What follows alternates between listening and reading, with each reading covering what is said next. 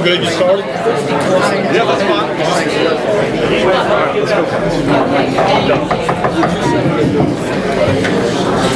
Good evening, folks.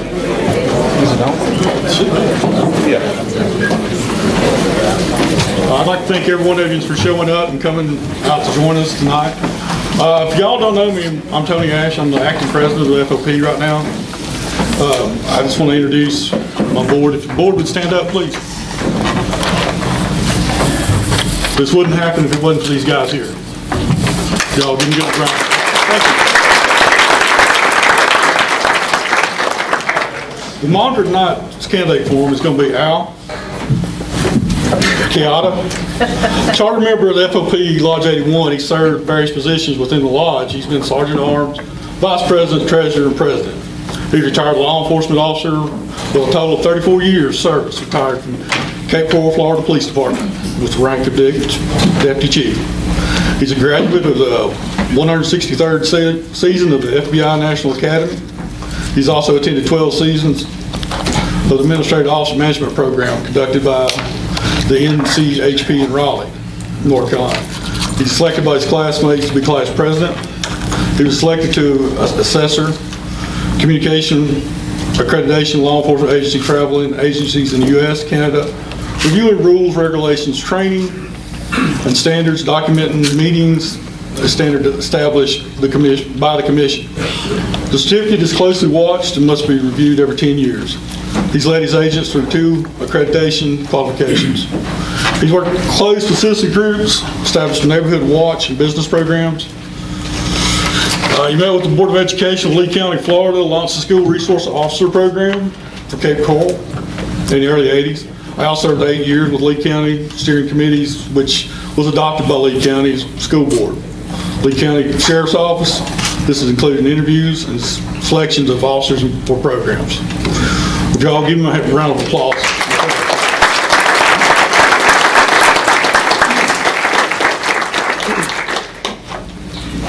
Thank you very much, everyone. I appreciate that. I would appreciate your attention throughout the course of what we're going to be proceeding through tonight. There are 5 eligible candidates here that are all looking to hopefully they're all hopeful that they will be the one that's elected. And it's up to you people to make the decisions, but we're very glad to see you here and we're glad that you're this interested. So therefore, I'm going to ask each one of the candidates to stand up. No, before we do that, because they're going to be getting orders all night. We've got some general rules in regards to how this forum will run.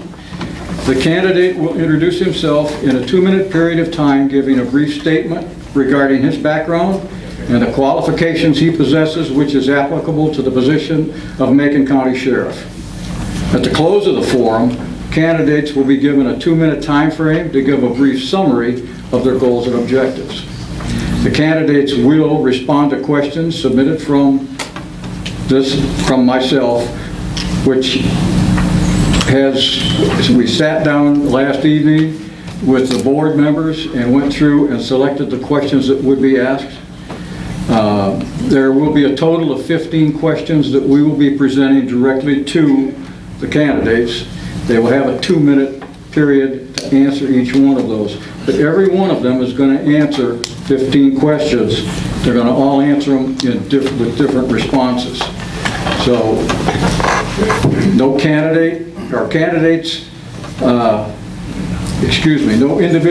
individual will be permitted to shout out questions or blurt out anything from the floor unless you're asked to do so. If you're asked to respond to something, do so. But no questions just running rampant through the whole format. Only the FOP members submitted questions directly to this board. Now, that was through solicitation with people that were making comments, that were contacting various officers within the county, and also the FOP Lodge. And we were the ones that held these questions. Last night, we met and we took it down to 15 totals. And we are believing that this format, or this program, the way it is, will probably run until around 9 o'clock, maybe a little bit after. So, as I say, we're going to control the board members will be controlling what takes place out on the floor.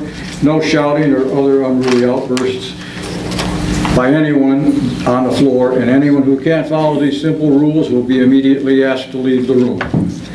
So basically, that's the way it's going to work, and I hope that you listen closely, attentively, and that the candidates we have the answers that you're seeking. So, with that being said, we're going to let candidate number 1, Mr. Holbrooks, Brett Holbrooks, stand up and introduce yourself, sir. Good afternoon. My name is Brett Holbrooks, and I'm your candidate for Macon County Sheriff. I want to thank everyone for coming out this afternoon and the FOP for hosting this event. Folks, I'm a husband, I'm a father, and most important, I'm a Christian. My wife is here with me this afternoon. We've been married for 10 years, and we're happily blended with 6 kids. We're also members of the Cali Baptist Church. I have faithfully served Macon County for 22, almost 23 years. I started my career in 1999. I did leave for a short period, but I returned. In 2010, I was promoted to corporal, and I saw the opportunity to come over here to the courthouse for courthouse security and civil process. And I did that in 2014. Shortly after coming here, I was promoted to sergeant, and then just last year in 21, I was promoted to lieutenant. I take great pride in working for the Sheriff's Department. I've also been on I was on the SWAT team at around 15 years, and I also did undercover drug buys in neighboring counties. With all due respect, guys, all your candidates in front of you today, I'm the most involved with your youth. End of story. I've served on 2 different sports boards, the baseball and basketball board here in the county. I coach football, basketball, soccer, and baseball. That's my passion, that's my commitment, is our kids, and moving Macon County forward in a positive direction. Thank you. Candidate number 2. Guys, as Mr. Holbrooks had stated, we greatly appreciate the wonderful turnout that's come out tonight to support each and every one of us. My name is Derek Jones, and I'm a candidate for sheriff here in Macon County. For the last 17 and a half years, I've dedicated my life to this profession. I started with the Highlands Police Department in early 2005, coming to the Sheriff's Office, as a matter of fact, May the 2nd in 2005, and I've been here ever since. I started out as a detention officer here with Macon County. Thereafter, I went to Road Patrol. In 2007, I was promoted to the rank of corporal as a field training officer, and had a part in writing the first ever field training officer policy that the Sheriff's Office has had. In 2008, I was promoted to sergeant. I served on the SWAT team from 2006 to 2011. In 2012, I put myself back through college and completed a Bachelor of Science degree from Western Carolina University in criminal justice. In 2015, I wanted to change. I wanted to see different things about the department. At that point in time, I'd started considering in the future running for sheriff, so I went to juvenile investigations. I worked in juvenile investigations for about a year and a half. I moved over to criminal investigations, and for the last 8 to 12 months, I served in an undercover capacity working wiretapping cases from Atlanta, Georgia, back to Macon County, Jackson County, and surrounding areas in Operation Jawbreaker. In 2018, I was promoted to lieutenant, took over as a jail administrator. Over the last 3 years, I've managed a budget, overseen many programs, many different things have changed within the facility, and was promoted to captain in 2021. A lot of things I've been a part of over the years, youth programs, elderly programs, you name it. I would say that we'll probably discuss that in further depth tonight, possibly. We don't know what the questions are, but look forward to talking to you, and I respect each and every one of them up here tonight, and we're all in it for the same reason, and I believe that's the betterment of all citizens of Macon County. God bless you. Hello, everyone. Just like the first 2 said, we're here because of you. We're here because of Macon County, and we all want to represent Macon County as the next sheriff of this county for many different reasons. I stand before you. I actually started my career out in law enforcement back when I was about 11 or 12 years old right here in Macon County. I went through one of the only sheriff cadet programs here in Macon County at that time. Our sheriff today, Robert Holland, was actually my mentor at the time. He was a volunteer for the sheriff's office back around that time period.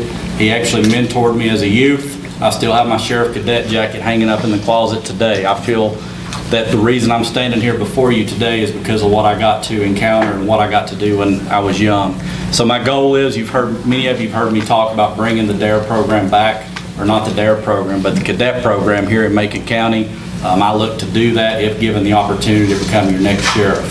I actually started my career out back in early 2000 after graduating BLET. Actually, right before I graduated BLET, I had 2 weeks of school left when I started working full-time for your sheriff's office. I'll never forget the sheriff at the time called me into his office and told me, said, son, not to put any pressure on you, but if you don't pass that state test in 2 weeks, I'm going to have to fire you. So that's one of my fond memories of starting my profession. My 21st birthday, I worked 16 hours for the sheriff's office. I've continually worked my way up through the ranks since then. I currently serve as your captain over patrol. Been running a K-9 program here in Macon County. Been part of the K-9 program since about 2001. Took over the program in 2012 and joined the SWAT team around the same time frame, 2001. In 2012, I took over as the commander of that SWAT team, and I am now the commander over a 12-man SWAT team. I train all our dogs in-house. I train dogs for about 5 different agencies right here in western North Carolina, and I would love to be the next sheriff of Macon County. Thank you all for coming out. May God bless each of you.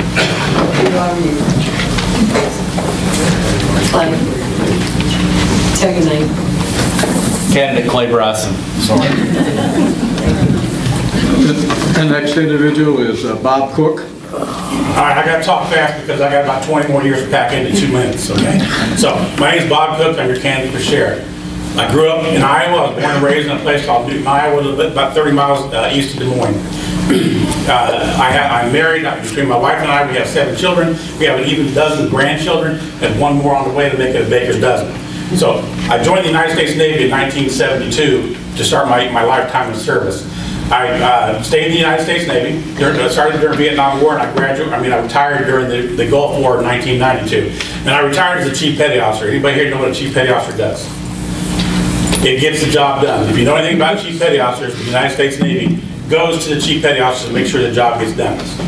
So when I retired from the Navy, the last place they had put me was in Jacksonville, Florida. I had 3 daughters that were still in school, so I decided to go ahead and stay in Jacksonville, Florida, where I became a police officer. And I spent 22 years as a law enforcement officer in Jacksonville, Florida. In that time frame, I worked at a variety of places. I worked in patrol, I worked in community policing, I worked in the gang unit, I worked traffic officer, I was an evidence technician, I did the property crimes, financial crimes, where I was the first detective to investigate food stamp fraud in North Florida. And if you want my same hairstyle, let me tell you about that. All right, it'll make your hair fall out. I also did the homicide unit where I worked, where they did investigations for shooting. If you were dead, I had to come out and investigate. I also, I bought my first piece of property here. By the way, I spent 14 years in narcotics. Narcotics is my specialty, and I've done everything in narcotics, from buying crack cocaine to kilograms to wiretaps. I bought my first piece of property here in 1999. I've been in Macon County, part of Macon County since that time. I moved up here permanently in 2015. And I call Macon County my home. It's been my home. I fell in love with it when I got here, and I'm going to live the rest of my life here, just like I intended to when I first saw it. Thank you. Mr. Browning, you now have the floor. Once again, my name is Chris Browning, and I would like to also thank the FOP for putting on this event, allowing us to come out and answer these questions, give you more information about each one of us. A little bit about me. Born and raised here. After graduating high school, I went into the United States Air Force, served as a satellite commander for 4 years under U.S. Space Command. After I did my 4 years, I came back home to Macon County, went to work for Sheriff Holbrook, spent 5 years working as a road deputy, and towards the end I worked as a shift investigator. After I did my 5 years at the Sheriff's Office, I came out of that and went into business for myself. I've been in private business, running 2 corporations for the past 17 years. So experience-wise, that's combined with 27 years that I've got working, and the experience-wise. I know what it's like to to sign a payroll check. I know what it's like to lead an organization from the top, having all the responsibility on you. With this experience on day one, I'm ready to take over and lead the Macon County Sheriff's Department. And first thing we're going to do is bring an attack on drugs. We'll have more than one dedicated drug officer as we have now. There's no way to fight drugs if you only have one dedicated drug officer. So there's going to be a lot of changes. That's what my platform is built on, is change, positive change. Look forward to working with all the great deputies and employees at the Macon County Sheriff's Office. Thank you. Now we'll come back down to number one candidate. And the question to number one candidate is, why do you feel that you are the most qualified to be elected to the position of Sheriff of Macon County? My passion and commitment I've had for all the citizens of Macon County. I am experienced. Granted, I don't have a college education, but I don't think you need a college education to know what the citizens need, to know what the youth needs in Macon County. It's to see a need, act on that need accordingly. That's it. Can you tell us who you are, please? She came in late. My name is Brett Holbrooks. Thank you, sir. Yes, ma'am.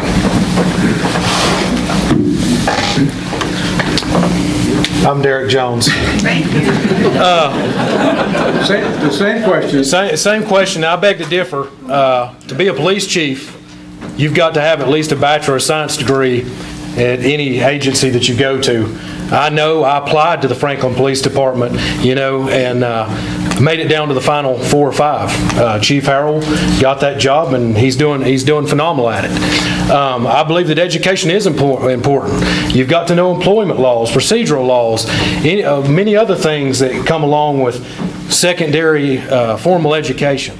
I also believe that I'm the most qualified in the fact that I've worked all these other departments within the agency to better equip myself to, if you have a question about juvenile law, or if you got a question about domestic or drugs or whatever it may be, I've hopefully got that answer. I don't have to go around and seek that answer for you. Furthermore, for the last 3.5 years, I was thrown to the wolves when I took over the detention center, and I've worked a budget for the last 3.5 years over the entire detention center. You've got a $3 million budget that I've seen that's been cut down to $2.5 million, and that's not because we just purposely cut it down. It's because we found ways to utilize money we already had and didn't have to ask for extra money of the taxpaying dollars. So, there's many things that go into this. Communication skills. I've always been active. You see me on the street, you walk up to me, I talk to you about anything known to man for that matter. I've always been actively involved within the school systems, been involved in many programs. I sit on the mental health board, I sit on the substance abuse task force board, and I currently sit on the No Wrong board as a vice president for support and recovery. So I believe with a wide array of background, the education, communication skills, many things come into play, and that's why I feel that I am the most qualified to be the next sheriff of Macon County. Clay Bryson, it's now your turn. I'm Clay Bryson, just in case, since I didn't get out the first time. The reason I feel I'm most qualified for this position is, to me, this isn't a title. I could care less about the title. Guys, I've done this my entire adult career. I started the day I turned 21. This is all I know is law enforcement. I grew up right here in Macon County. I'm raising a family here in Macon County. I've already got one daughter that I've raised. She's the behavioral health specialist for Highland School with a degree in psychology and a minor in education. Macon County is my home, and I have worked my way up through the ranks through the years here at the Macon County Sheriff's Office. I've worked in and around every unit with the Sheriff's Office over the years. My passion has always been the drug problem that the next sheriff of this county will be facing. First and foremost is the drug problem here in Macon County. I feel, due to my training, my education, my background, you feel free to check out my resume, Clay Bryson for Sheriff. My resume is on there. I'm not going to go through everything that I have on my resume. Please feel free to check that out. But I do feel I'm the most qualified because like I said, the drug problem here in Macon County is my passion. It's something I've always worked around. I feel that I have the most knowledge in that area over anybody sitting up here on this board tonight, just because I've worked right here in Macon County for the Sheriff's Office, 22 years plus now, boots on the ground. And that's my background. That's why I'm running for office, and I appreciate your vote and your support this upcoming primary. Mr. Bob Cook. Why I think I'm the best qualified, I have a number of experiences that nobody else on this board has. Of course, that's by virtue of me being a bit older. 20 years in the military taught me how to be a leader, taught me how to manage my assets, taught me how to make sure I get the job done. My time that I did as a police officer, I worked in almost every field that you can work into. That gives me a unique experience, particularly in the narcotics field, but we'll go into that in a little while. I've got more experience in a variety of different fields than a lot of people do. I was on the DEA task force, so I know how it is to work with feds. I know how to get better cases done. I know how to get more complicated cases done. The wiretap is extremely complicated investigation, and it takes an awful lot of time to get one of those done and wrapped up. One of the things that I bring to the table is that when the detective comes to me or an officer comes to me and says he's done everything, he's tried everything, I can look at what he says, what he's done, and I can go, wait a minute, based on my experience and my training, I think you need to try this. One of the things that I have an advantage of is I have worked in other areas, other places, and that gives me the advantage of seeing how things work around, not only around the country, but I was a police officer on Guam.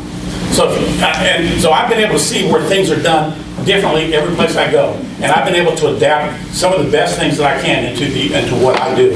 And so what I've been able to do is think outside the box and make sure that when a particularly difficult case comes up, I can figure it out and how to get it done. I've never failed on a wiretap investigation. I've never failed in most all of my other investigations. So one of the things, like I said, with my experience in management of personnel, and my management, now I didn't have a $3 million budget, I gave you that, but those who hear from my homeowners association knows that I did have a budget there. And one of the things you do with $21,000 or $21 million, you don't spend somebody else's money that you don't have.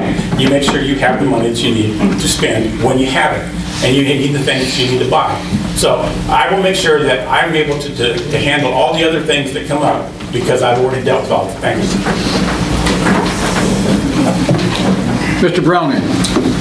Well, in this area, I feel like I'm unique, especially as I had mentioned prior in the experience area, because I haven't spent all of my time working just law enforcement, but I have the different areas of experience over the past 27 years. It gives me a broad array of experience from the military, law enforcement, and my business experience. Business, I'm prepared in that way, as I said before, because I know what it's like to be over something, not just over a department or something, but to be the top guy that's completely responsible, whether it goes good or it goes bad, it's on you. Same way with the sheriff. You're the one that's responsible for everything that happens below you. You're in charge. And you better be prepared whenever you're in charge, because the heat comes down pretty quick whenever things start going sideways and you got to get it back over.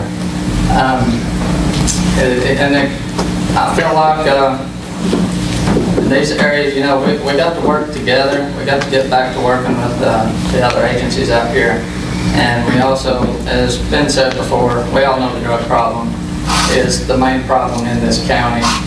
And I'm ready to attack that. I'm coming in as someone that doesn't work there, and that's a good thing because I can come in with fresh eyes. I can look at what's going on. I can make the decisions.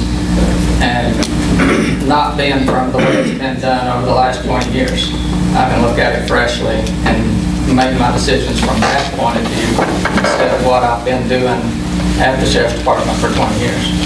So in that regard, I think coming in, it's going to be a great change. I've taken no money from my campaign. I've spent all the money running my campaign from my own pocket for the obvious reason. I can go in, I'm not bought. I don't feel like I owe anybody. Have none of that over me. I can go in, I don't need a paycheck, fortunately. I'm just going in to make the change. Thank you. Thank you. This question will be directed to Mr. Jones, and the question will be, if elected, what do you see as the most important issue to deal with in your term of office? I think probably the most important thing to deal with in the term of office is recruitment and retention. We know that in the law enforcement profession, we see that a lot of people do not want to work in law enforcement anymore. It's not that it's not the glorious job. It's just the biggest thing that we're facing right now is the fact that law enforcement is taking a black eye every time we look in the media. I believe, secondly, obviously, is fighting the drug problem that we're going to be facing, because if I stood here and I told you that we're going to eliminate the drug problem tomorrow, I'd be telling you a bald-faced lie. You know, but we're going to hit the drug problem. We're going to hit it full force, head on. On the backside of that, we're also going to help those that ask for assistance, because I'm a major advocate for substance abuse and mental health treatment. But I believe those two go hand in hand. Dealing with what we're dealing with in the public. We don't work in the most easiest of professions, and not a lot of people, again, want to go into law enforcement. So I believe, one, we've got to get out. We've got to actively recruit. We've got to get those officers that want to be here. We've got to train them to the best of our abilities, to put them out on the streets, to provide for the best for all citizens, and we've got to combat that problem and put an end to it the best way that we can. I would agree with Mr. Jones. I think recruitment and retention is very important. However, I hope that we've kind of taken care of some of that problem. We had that pay study back a year or so ago. Many of you have probably seen on social media or read about, where it did get our pay up comparable to other agencies here in Western North Carolina. In fact, it actually moved us ahead of a few agencies. So what was happening in the past, we were hiring new officers fresh out of school, and we were putting them through an FTO program here in Macon County, which is about 12 weeks long. It actually started out, I think, about 16 weeks. Now it's down to about 12 weeks.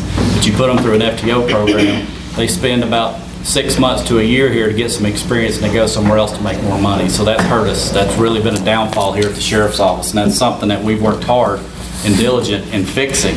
And I hope that we have worked towards fixing that issue. But I think the number one problem we're going to be facing here in the future is the drug problem that's currently going on. Right here in Macon County, you know, you'll hear people say we're going to stop the drug problem. You can't stop anything if you can't stop the source. The source ain't right here in Macon County, but we've got to deal with it effectively and swiftly when it gets here to Macon County. And there's ways I want to do that. I'm going to be revamping the drug program, revamping the K-9 program, which I'm over at this point in time, but I want to combine the two to make a much larger unit to better serve the citizens of Macon County. And that's why I feel like the drug problem is one of the biggest issues that we're going to be facing in the future. Thank you. Bob? Well, I've been walking around this county for the last year or so, and I've had two issues that are primarily given to me. Recruiting is not one of them. Although that's important, but the biggest two issues that I get are narcotics and patrol coverage. So because of my experience, I have the unique ability to really develop a case, starting from the very bottom to go up. I've gone as high as the guy bringing it into this country. So I have the ability to develop good training programs for my detectives to be able to get the narcotics and start working on getting this narcotics program problem under control.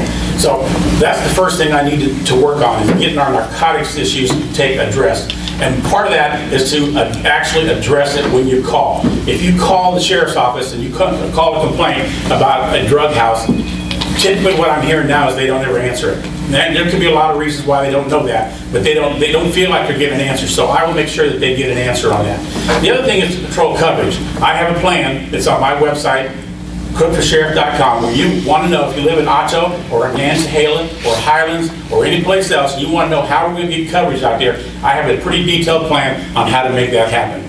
It can be done. It can be done pretty easily. I won't have to add one individual to my department, nor will I have to add any more money to it. So the two biggest issues, narcotics and patrol coverage. And I've gone all over this county, and narcotics, of course, is the one they talk about the most. And we will address that. There's several different ways that I've got that listed on my website on how we're going to address it. From a drug tip hotline, on a hard line, because a lot of people in this county don't have internet, they have flip phones. I want to make it so everybody has access to it. I'm going to make sure that when we're out there in the areas that we're patrolling, the areas we need to be patrolling, because everybody in this county pays taxes. And I want to make sure that y'all get the services that you actually pay for. And I will make sure that you at least see a deputy out there in your areas, at least patrolling around. Thank you. Mr. Browning? Yeah, well, I think it's obvious, we're all talking about the drug issue, and that will be the first thing we're faced with. It never fails. When you go out in the evenings, you drive out to see someone, to ask them for their vote, you know what they're going to tell you.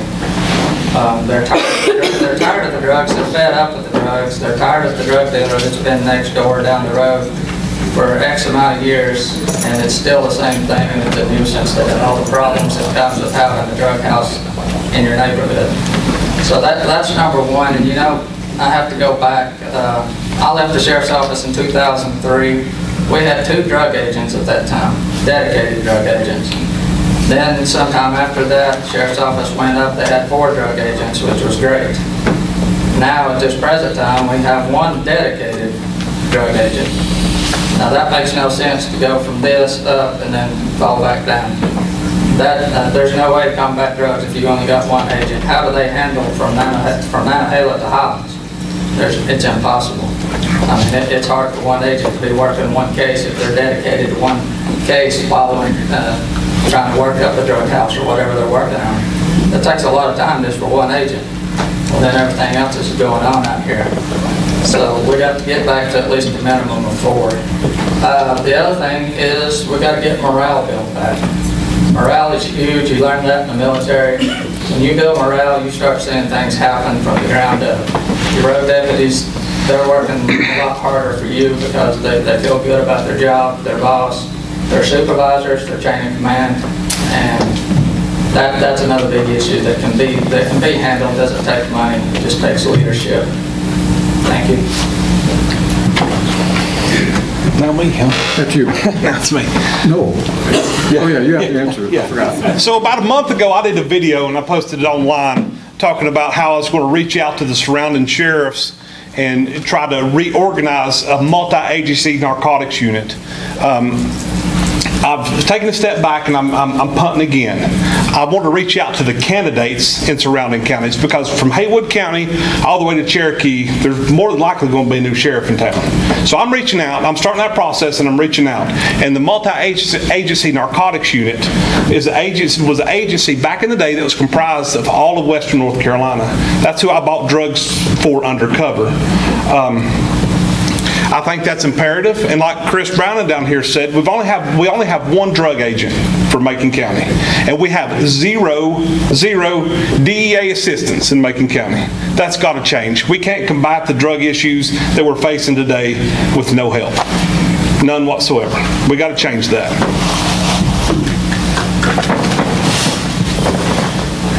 You get to lead off, and your question will be, how will your administration observe due process of law, including the 4th, 5th, and 14th Amendments to the Constitution? Well, I'm a firm believer in upholding the Constitution and what it stands for. And I think a lot of that comes through education. Can you speak up some? I don't, there's probably a lot of people back there that can't hear. You know, when it comes to our amendments and our constitutional rights, that's something we all have. And we're going to strive hard not to infringe on anybody's rights. You know, I'm a firm believer in upholding the Constitution. That's part of the oath of office that we as sheriffs take, is to uphold the Constitution and protect it at all costs. You know, when our federal government hands down things that they want us to do on a local level, we don't have to enforce mandates. That's going to be up to the sheriff at the time to make that decision on whether or not it's a mandate to be enforced. However, we do have to enforce laws. But I will, as the next sheriff of Macon County, do everything in my power to protect everyone's rights, not only in this courtroom today, but across Macon County. Going back to the drug problem, I'm going to touch on that briefly again here too. We do have a working relationship with federal agencies right now. I am the officer, the candidate that brought in Homeland Security here back several years ago.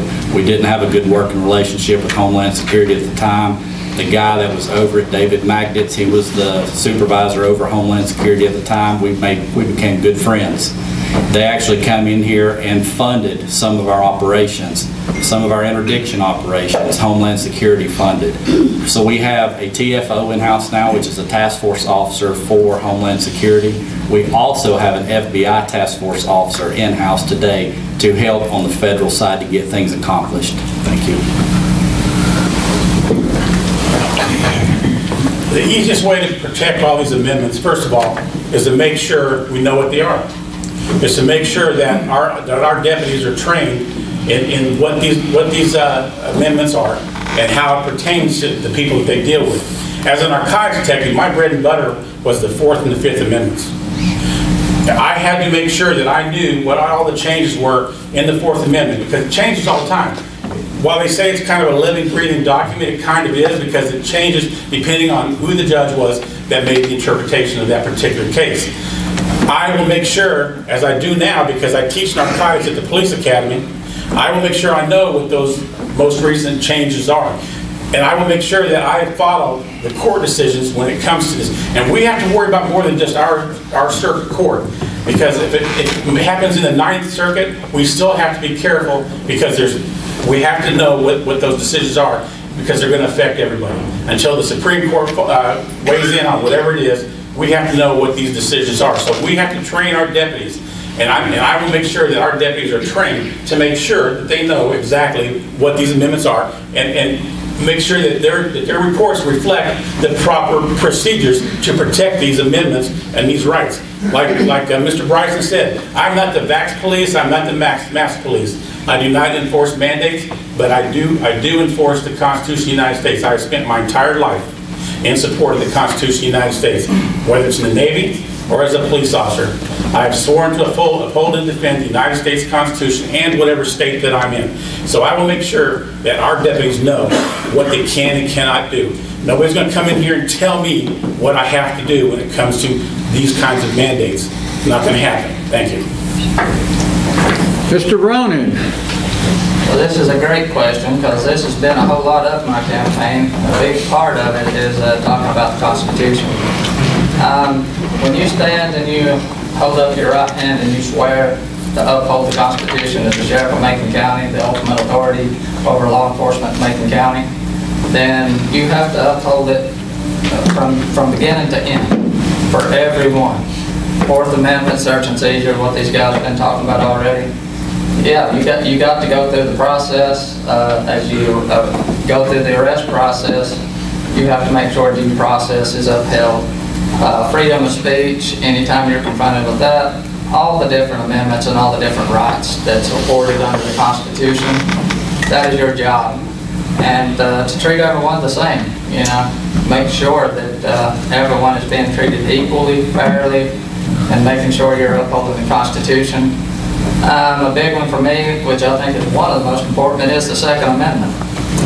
If we ever let the Second Amendment fail, then the rest of the Constitution, you might as well throw it out the door, because the First Amendment's going to be next. It's going to go on down. That's the goal. So as a sheriff, I have made this public many times. I don't care what it is, if it's federal law, state law, they make some kind of law, which they would love to do, to try to come in and go around the Constitution, to take guns such as red flag laws and those type of things that's in other states. As this sheriff here, I will never go to anyone's house under an unconstitutional gun law like that and take your guns. I'm not going to jeopardize the deputy's safety, and most of all, I'm not going to go against the Constitution, violate the Constitution. That's one thing I'll stand on and go to my grave on in this job, is I'll uphold the Second Amendment straight across. Thank you. Well, I agree with these guys, the ones that spoke. I mean, that's not only when we become officers, you don't not only take one oath, you take 3.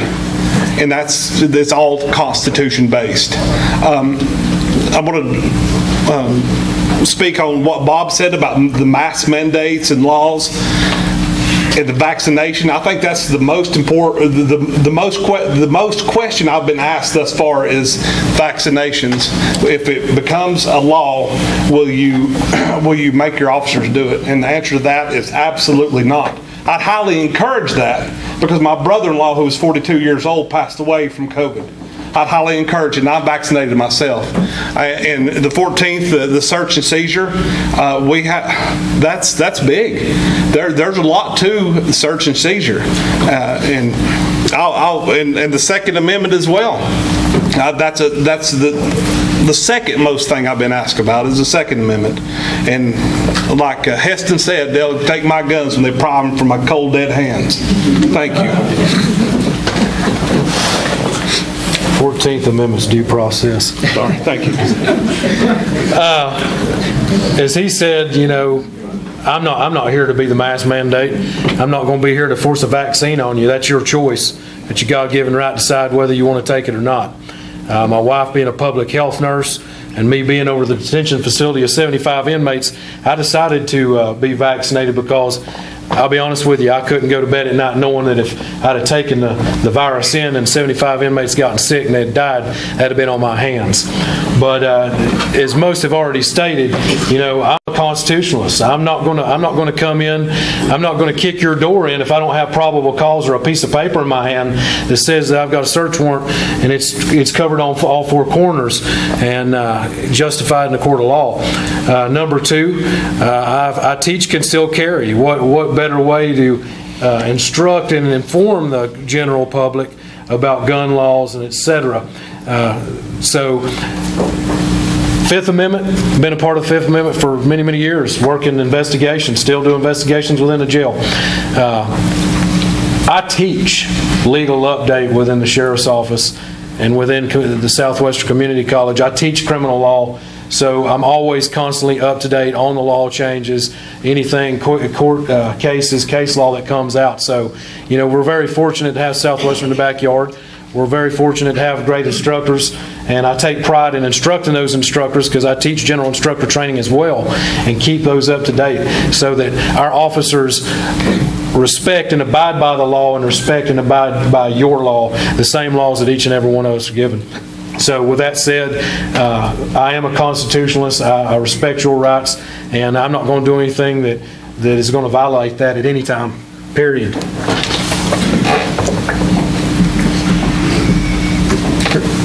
You're ready. You're next. I started it. He started. Okay, I missed you. We start with Bob. Bob, where do you stand on the Fourth Amendment, the Second Amendment? Well, that's easy. Okay. I've got a lot of guns in my house.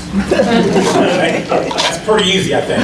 Listen, the Second Amendment, like Mr. Browning said, that's one of our most important amendments. If that amendment falls, then so does all the rest of them. But I think they're all just about equal because the First Amendment falls, then we fall on the Second Amendment, the Third Amendment, the Fourth Amendment, et cetera, et cetera. We need to protect every single amendment we have. I am not going to do anything that's going to jeopardize the possession of firearms. If you have a legal right to have it, I see no reason to interfere with that. And it's not me to make that decision. So the Second Amendment, to me, is something that we're going to protect at all costs. The red flag laws, that depends on what they are. Listen, red flag laws come up with that's how domestic violence gets flagged. That's how some of these others, mental illness gets flagged. We have to take a look. Nobody gets anything taken away from them without due process. There's nothing that's going to happen. Like Mr. Brown said, we're not going to come down your driveway and we're not going to snatch your guns out of your house just because somebody said something. You have to have a judge that's going to make the order before we can do anything about it. The Second Amendment is paramount. We're going to make sure that there's no infringement on your amendments. But if we don't take care of the rest of the amendments, it doesn't matter. The Second Amendment is just something we're going to have to deal with as far as if we lose the First or the Fifth. If we can't talk about what it is that's important to us, then we're going to lose everything. So we need to make sure that we protect every amendment that we have. So I'm going to be out there making sure that anybody that they tell us that we have to seize weapons on, there has to be due process. It's not just going to be a he said, she said thing that we see in some of these other locations. We're going to make sure that we have due process. Every individual in this country is afforded due process. Thank you. Yeah, this is a great question. The Second Amendment's been something I've been involved in for a long time, probably 2.5 years ago, somewhere in that time frame. As a group of us, we tried real hard to pass a Second Amendment resolution here in Macon County, like Cherokee County and a lot of other counties across North Carolina passed, basically saying that the sheriff would stand and uphold the Second Amendment, not allow unconstitutional gun laws to be carried out, and the commissioners would sign on and back that up. Just a statement to the public to let them know where the officials, the leaders of the county stand. We fought for about 3 months. and we had no success. Commissioners fought us all the way, and we lost, but we showed up. We did gain one thing. We let the public see what was really going on. So in that fight, I was the only one that was up here fighting for it. And as far as the red flag laws, the problem there, I've read a lot on those, it is the due process. Somebody calls out a red flag on you, says you have a mental issue or whatever. The judge issues papers, but they don't have to seize the guns. And the victim out here, the one that's getting the guns taken away, has no right. He never gets to stand before the judge until they come out and take his guns from him. So his due process is pushed out of the way. So there you go. Are you going to stand with the Constitution and refuse to enforce such a law as that, or are you going to go out and violate that man's due process and take his guns from him? You got to make a decision. You got to stand tall and make a decision. And I've made this promise once again many times. I'm not going to do it. And if they can rework this law to where there is due process in line and it falls within the Constitution, then hey, we can work with that. But the way it is right now, you look at what's happened in other states, we've had law officers actually die because of this and get shot going out trying to take guns. Well, I'm an avid outdoorsman. I love to hunt, love to fish, and I love my life. And I guarantee, if I go to Dave Jones or Jimmy Goodman's house, it's going to be a firefight. Somebody's going to die. And like I said, I cherish my life, and I cherish the officers' lives. And I will not go into nobody's house, crawl under nobody's bed, or search your closet, regardless who says. A judge, the dang president could say it. I'm not coming to your house to get your guns. End of story. Are you sure? Guarantee. Okay. I just wanted to confirm that. Okay. Without probable cause, I'm not going to come get your guns. Now, you've got to look at this by case basis. I'm not going to believe in some he said, she said. There's going to be a track record as to what has happened. Been part of many of those cases before, where things have continued to pile up, and over time, you've got a list of different situations that the individual was involuntarily committed, or you ended up having to be in a standoff with someone. Now, you're talking about a serious situation here. Now, but to come up to your house and decide that, like he said, I don't want to go to Dave Jones's house or Jimmy Goodman or Justice Tamer or anybody's and decide to walk in and take your guns for no good reason. And that's not going to happen. That's not going to happen under my watch. I don't believe that would happen under anybody's watch. The key thing here is what has been articulated, what has went before a judge, and what's the probable cause for us to go in and take it. Plain and simple. That's the law. It's the law.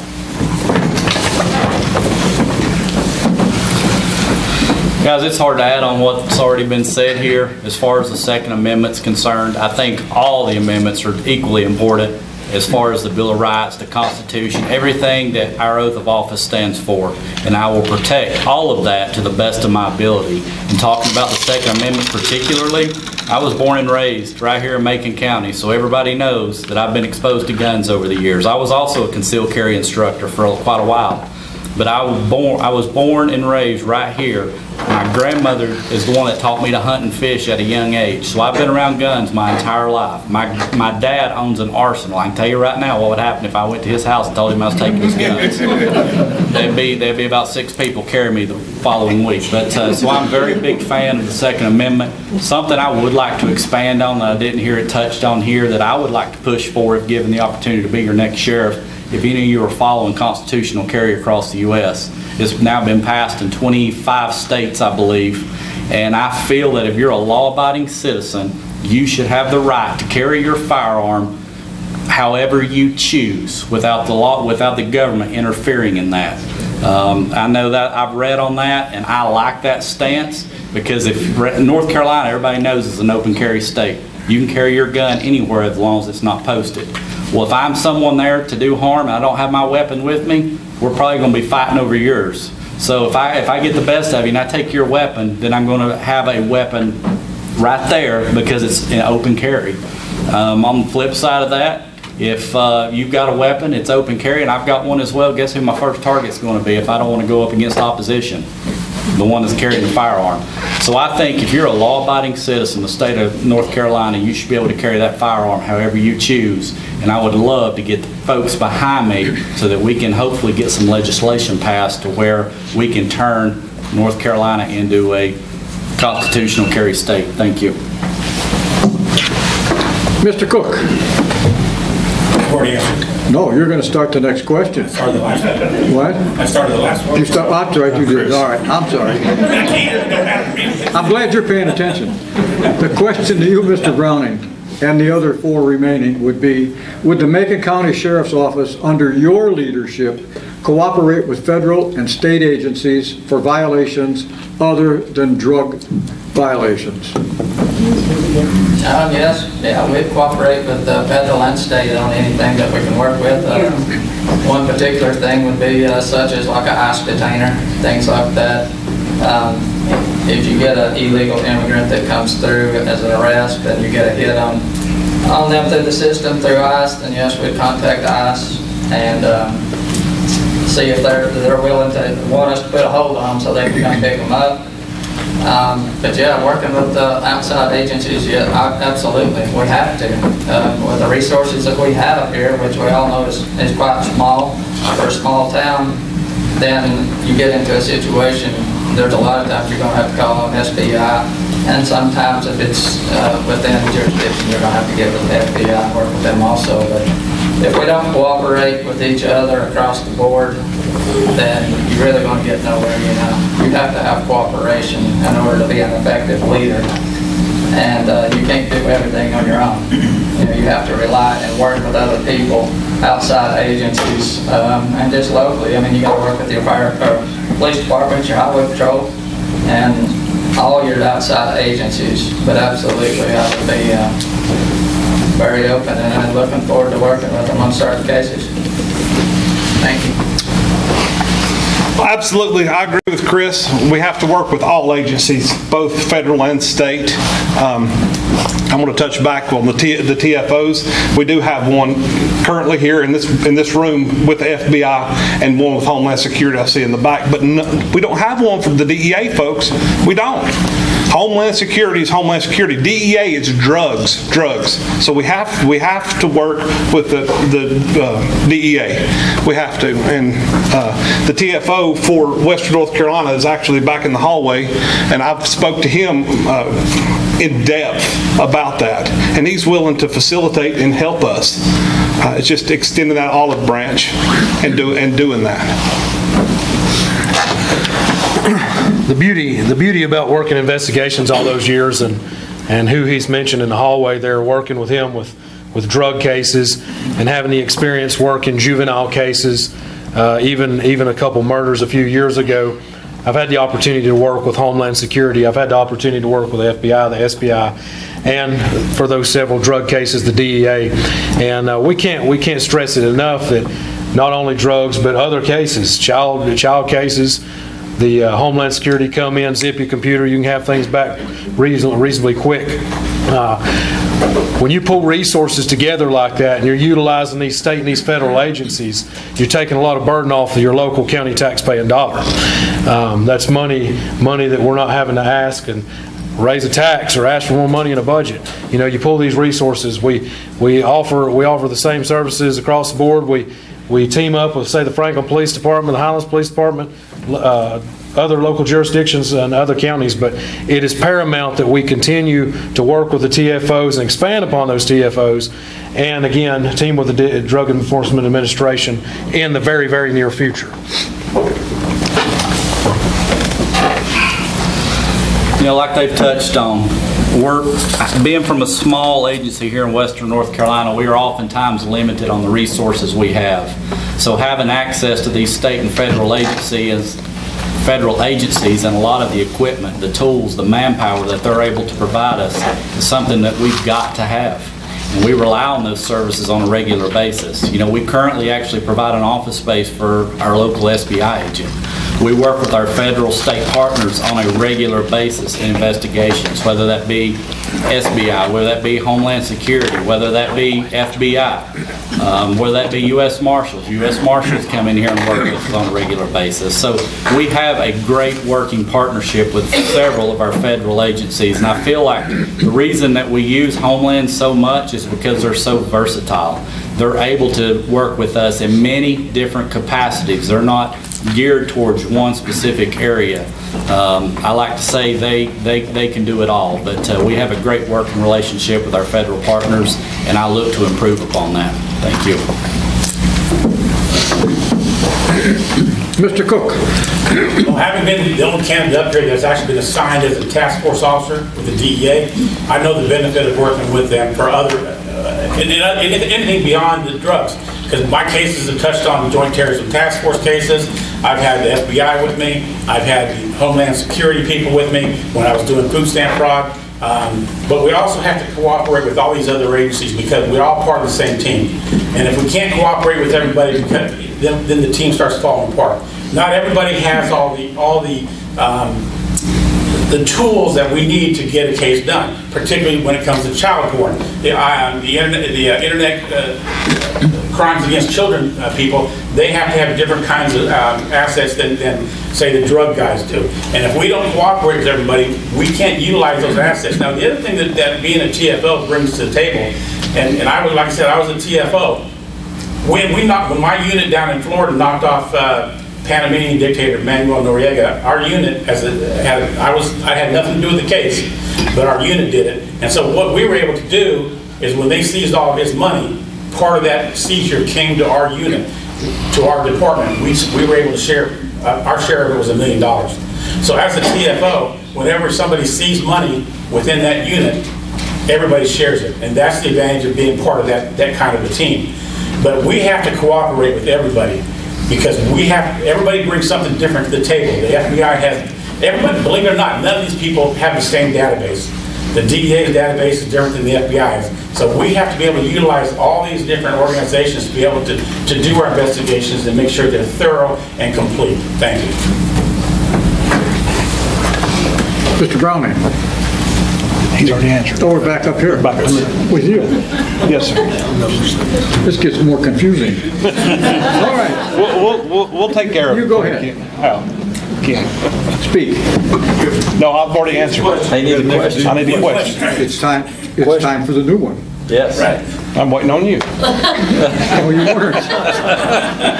The question is, if elected sheriff, what is your specific plan to tackle the growing drug epidemic that's plaguing Macon County? Folks, I spoke about that earlier, a multi-agency narcotics unit. I see you shaking. A multi-agency narcotics unit, and that unit, like I said, was comprised of agencies in Western North Carolina, and it yielded great results. It did. Operation Spiderweb, Christmas Crackdown. That's the two that I can remember off the top of my head. Yeah. Okay. I've already touched on that, folks.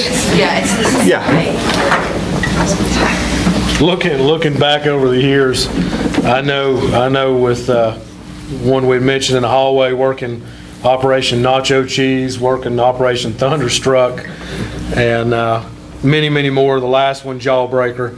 You know, again, we've got to continue to hit it head on. We've got to partner with the agencies we mentioned.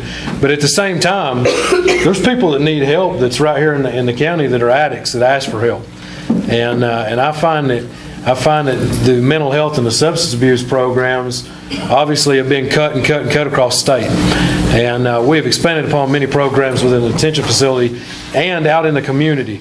And if it saves one life, I'm all for it. We've got to continue to educate the public on drug abuse. We've got to reach the kids at a young age and teach the kids about drug abuse. And I look at doing that through youth programs. You know, so again, fighting it on the front side, there's a backside to it too, guys. And that's about getting in, getting your hands dirty, finding these individuals help no matter what it takes. And I've been blessed. We started another jail ministry program. We've handed out between 75 and 100 Bibles. We play music. We talk about problems, the triggers that affect them. So there's two. It's a two-pronged approach. We've already discussed one. Second is helping the ones that request assistance. Guys, I'm going to touch on this briefly. The Manu unit was brought up. I worked back during that era, and I can tell you that the reason that unit was disbanded is because a lot of the work wasn't being done in Macon County. We broke away from that program. We currently have what I call a task force right here in Macon County where we've combined with Franklin PD. I know we've also reached out or looking to reach out to hopefully get Highlands PD involved in that, but I am very interested in doing a task force right here in Macon County with our local agencies. I think that will be a win-win for everybody involved. But going back to how we're going to tackle this problem that we're facing, I think it's a three-pronged approach. I think the first prong of that is through education. We have to educate our youth. I did a K-9 demonstration back about 2 months ago where I asked a group of 10th graders how many in the classroom had seen illegal narcotics in their life. 2/3 of the classroom raised their hand. Whether they see that at home, whether they see that in a peer group, or they see that with friends, I don't know. I didn't ask that question. I told them I'd ask them one. So we have to do more on the education side. We have to educate our youth, and we're going to do that through the DARE program. We're revamping the DARE program right now. There's also another program that I'm looking to implementing into the high school age children, and I'm also wanting to put a K-9 back in the school system to help as a deterrent within the school system. Second is the enforcement side. We have to do more on the enforcement level. Yes, we have one officer right now at the sheriff's office that solely focuses on narcotics, but many of us wear many hats. So we help that one officer out as often as possible. But we do need to expand on our narcotics unit, and that is what I have a plan for now. I'm looking to have 5 to 6 officers in that unit once taking office, and that will go from 1, like I said, to 5 or 6, so that would increase productivity here in Macon County. After that, you've got rehabilitation side. We have to rehabilitate those that are wanting to be rehabilitated, and we do that through programs we offer in our jail. Thank you. Bob. I spoke on this a lot in my proposals on my website. There's a couple things that I'm going to do right off the bat. I'm going to make sure that we have a drug tip hotline. That's going to be a hard line that's going to be assigned to a sergeant's desk, and when that call comes in, that sergeant's going to be responsible for making sure he logs in the complaint and then gets it to the detective and the investigation is done. They'll have to be answering to the supervisors as to what the progress of that investigation is. Without answering the complaints, eventually what happens is the whole drug thing gets out of control. The other thing I'm going to do is I'm going to start working with our federal partners. I'm going to work with our federal partners such as the DEA and the FBI, but also I'm going to work with the AUSAs, the U.S. attorneys in Asheville. If we're not getting the cases, the kind of sentences and the kind of prosecutions that we need here in Macon County, I will go with the prosecutors in Asheville, the U.S. attorneys, and I will see about getting them to pick up these cases. Frequently, when the U.S. attorneys pick up something, it's a lot more time because they have a certain specific schedule they have to go by.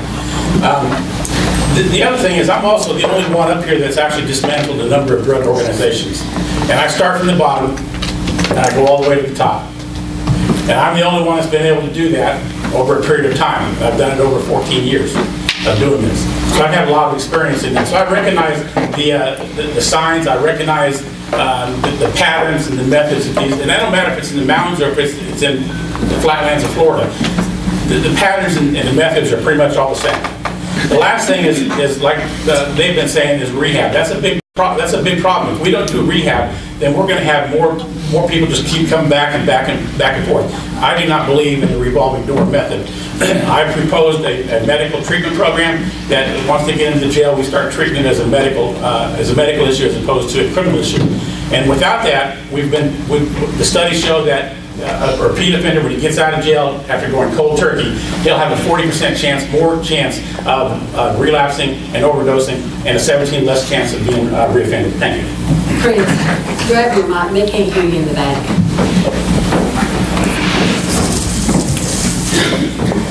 Okay, yeah, we've already spoke quite a bit about this, but there is one thing I would like to add that I have been talking about lately, is a highway interdiction team. When you look at Macon County, look at 441 South here coming north out of Georgia, that is one of our main thoroughfares that drugs is coming out of Athens and Atlanta We also have quite a bit of heroin and other drugs coming from Asheville now. But we need a team that is actually out here dedicated to working the roads. And I'm not going to say that they're going to be working road every day, but we need to have at least a 5-man team that is trained specifically in highway interdiction and also incorporate canines into this unit so that we can actually get out here and work these roads, because I know for a fact you get a lot of tips about who's bringing it in, what they're driving, who it is, standard times that they're bringing it into the different locations. But it's not just coming into Macon County. It's coming right through us, and there's a lot of it that does get dropped here, but there's a lot that goes on to these other counties, but it's coming through us. So why are we not out here working the highways? And if we, you get a good bus here and there, you're making progress because it never even gets to the drug dealer. You can stop them before they get there. We have to start working all sides, as these gentlemen have talked about. I have spent time with the director at No Wrong Door. One of the big issues going on right now is the addiction and the Narcan use. They're noticing a lot of problems with people that are getting Narcan multiple times, from week to week. They're having mental issues, and it's not proven, but they believe it's because of this. It's a pattern that they're seeing. So yes, we have to definitely start working and doing everything we possibly can. As the sheriff, which would be mainly as you get an arrest, the addicts come through the jail system is how you'd be working with the addicts, with the different outside agencies. And each person that asks for help deserves help. Thank you. Slide the mic down to Brent. He can keep it up. Yeah, I'll speak up.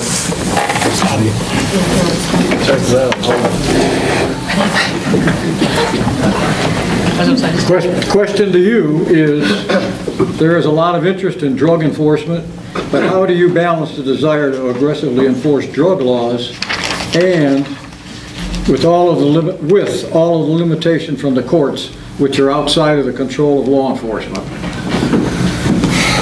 Sounds like a court system question. It's tough. No. It's fine. One, we're going to get out and we're going to do our job. We're going to do our job to the best of our abilities. We're going to focus on doing what's best for the community, and we're going to, as we've all stated time and time again tonight, we're going to fight the drug problem. Once they're arrested, bond is not something that is used for punishment. And the judge magistrate issues at the initial appearance, gives them a secured bond, unsecured bond, whatever it may be. And it's up to them to provide that they're going to show up in court. There's nothing that we can do about that. So, as we arrest these individuals, we're going to follow their cases through. We're going to either convict them or we're going to take them to trial and they prove their innocence, whatever it may be. But, that's something that we're going to work hand in hand with daily with the court system and go through the process. Unfortunately, the courts are backed up. We've seen the whole situation with COVID over the last couple of years. When COVID hit, when court's down 1 month, it's knocked you off about 3 months.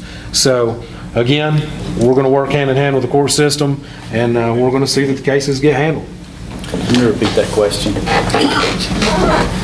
Although drug enforcement seems to be the main topic on most voters' minds, there is much more to commanding the sheriff's office. What experience? No. Oh, sorry, flipped it too soon. Basically it's about the same. There is a lot of interest in drug enforcement. How do you balance the desire to aggressively enforce drug laws with all of the limitation from the courts, which are outside the control of law enforcement? Well, I'm going to answer that question just a little bit different. I agree with Derek with everything that he said, but I want to touch a little bit on the narcotic side of this. Case law dictates how we do business. It tells us what we can and what we can't do, and we've experienced this over the years, and we're constantly having case law handed down that changes how we do business. We had search incident to arrest taken away from us back in the early 2000s, so therefore we could no longer search based on the fact that it was an arrest. A couple years ago, something else that got handed down the pike to us that affected us tremendously on the drug side was the scope of the stop. They come down with this, you've got to stick to the scope of the stop, meaning if I stop you for speeding, I got to stick to the scope of that stop. I can't deviate from that without being able to articulate that the reason that I went from a speeding stop to a drug stop. I've got to be able to articulate that in a court of law.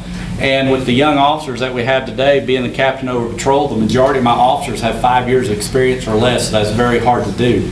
So what we've done to combat that is try to put canines out on the stops with those officers to conduct what we call a free air sniff around those vehicles, to give us the PC in order to get into those vehicles, to search those vehicles. And with that being done, our deployments in our canine program have skyrocketed. Our canine program alone had over 600 deployments last year in working with our patrol guys as well as our NARC guys and our detectives. Mr. Cook. Well, as I understand the question, is how do we interface what we do with the courts and what they're doing? So how we do that is to keep up on what the courts are doing. If we don't know what the new decisions are, our detectives or our officers are going to make mistakes, and it's going to be honest mistakes, but it's going to be a mistake because they didn't know what changed. One of the things that I'm going to do is I'm going to institute legal bulletins as court decisions are made that we need to know. I'm going to institute legal bulletins so our detectives and our officers will know every time the new one comes out what that legal bulletin is and how it applies to them, how they're going to do their job.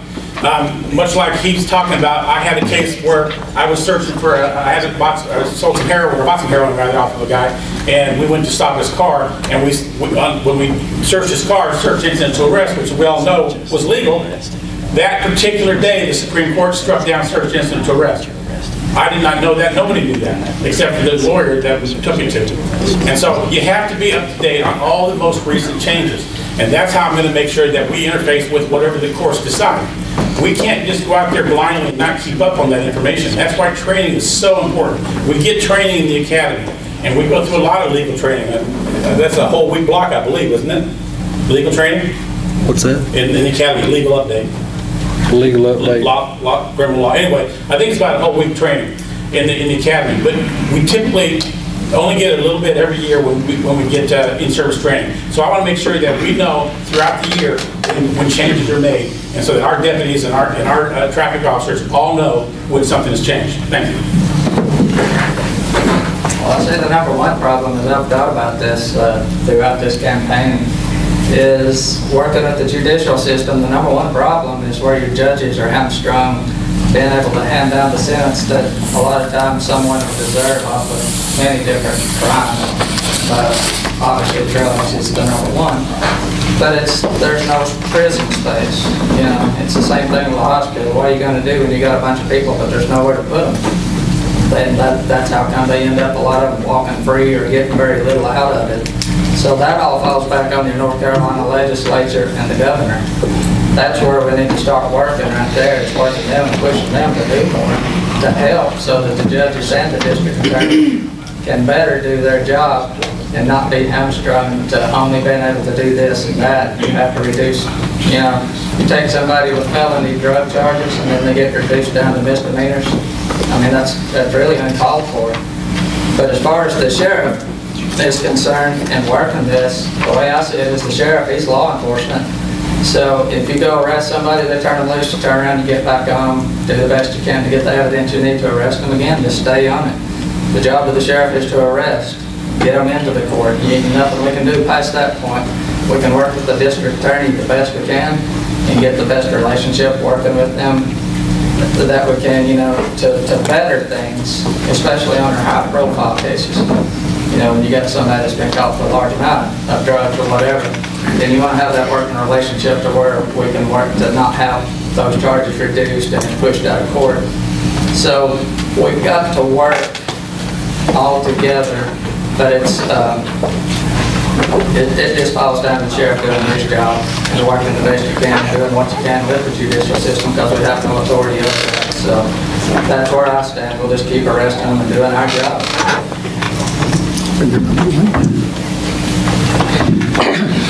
this is a hot topic, drugs. I mean, it seems like we're back at it. And this, I think this question needs to go more so to the clerk of court candidates and not us law enforcement. But with that being said, I agree with what Derek said, and I want to touch on a couple of things. Search incident arrest is not gone. It's not completely gone. It's immediate area.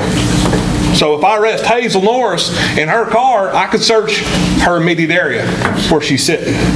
And I also want to touch on the MANU unit, the multi-agency narcotics unit. It didn't disband, folks, because they wasn't doing nothing to Macon County. I know this 100% because I was affiliated with that organization. It disbanded because the sheriff, the prior sheriff in Cherokee County, Bump Lovin, I can't think of his real name, everybody knows him as Bumper Lovin, he wanted to take control of that unit, and Keith Lovin, thanks. He wanted to take control of that unit and manage the money. So there you go. And I also think that the drug issues that we're dealing with needs to be a two-pronged approach. We need X amount of officers to deal with local issues that arise. And then we need X amount of officers to deal with where these drugs are coming from. They're coming from somewhere. Our borders are wide open. They're bringing it in here in truckloads. So, thank you.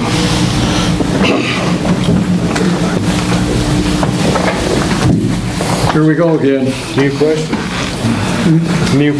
Yeah, new question. Almost the same. Okay? Although drug enforcement seems to be the main topic on most voters' minds, there is much more to commanding the sheriff's office. What experience do you have at the minimum of a supervisory level for divisions such as patrol, investigations, detention, or civil process courthouse security? And have you ever prepared a budget for any of these divisions? Okay.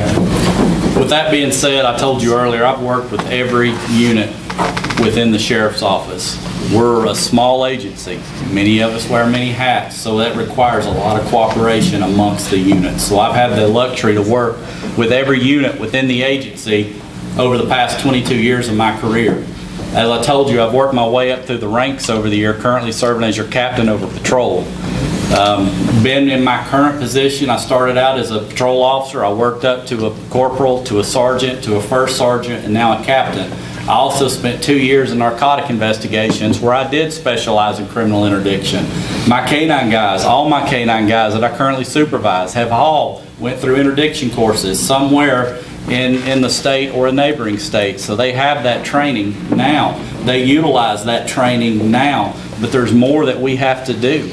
And you know, going back, I actually talked about, have we written anything for the budget? This upcoming budget, I submitted something new that we're trying to implement right here in Macon County, and that's an LPR system. That's a license plate recognition system to help in this war on drugs, to help further our investigations, whether that be narcotic investigations or property crimes or what have you.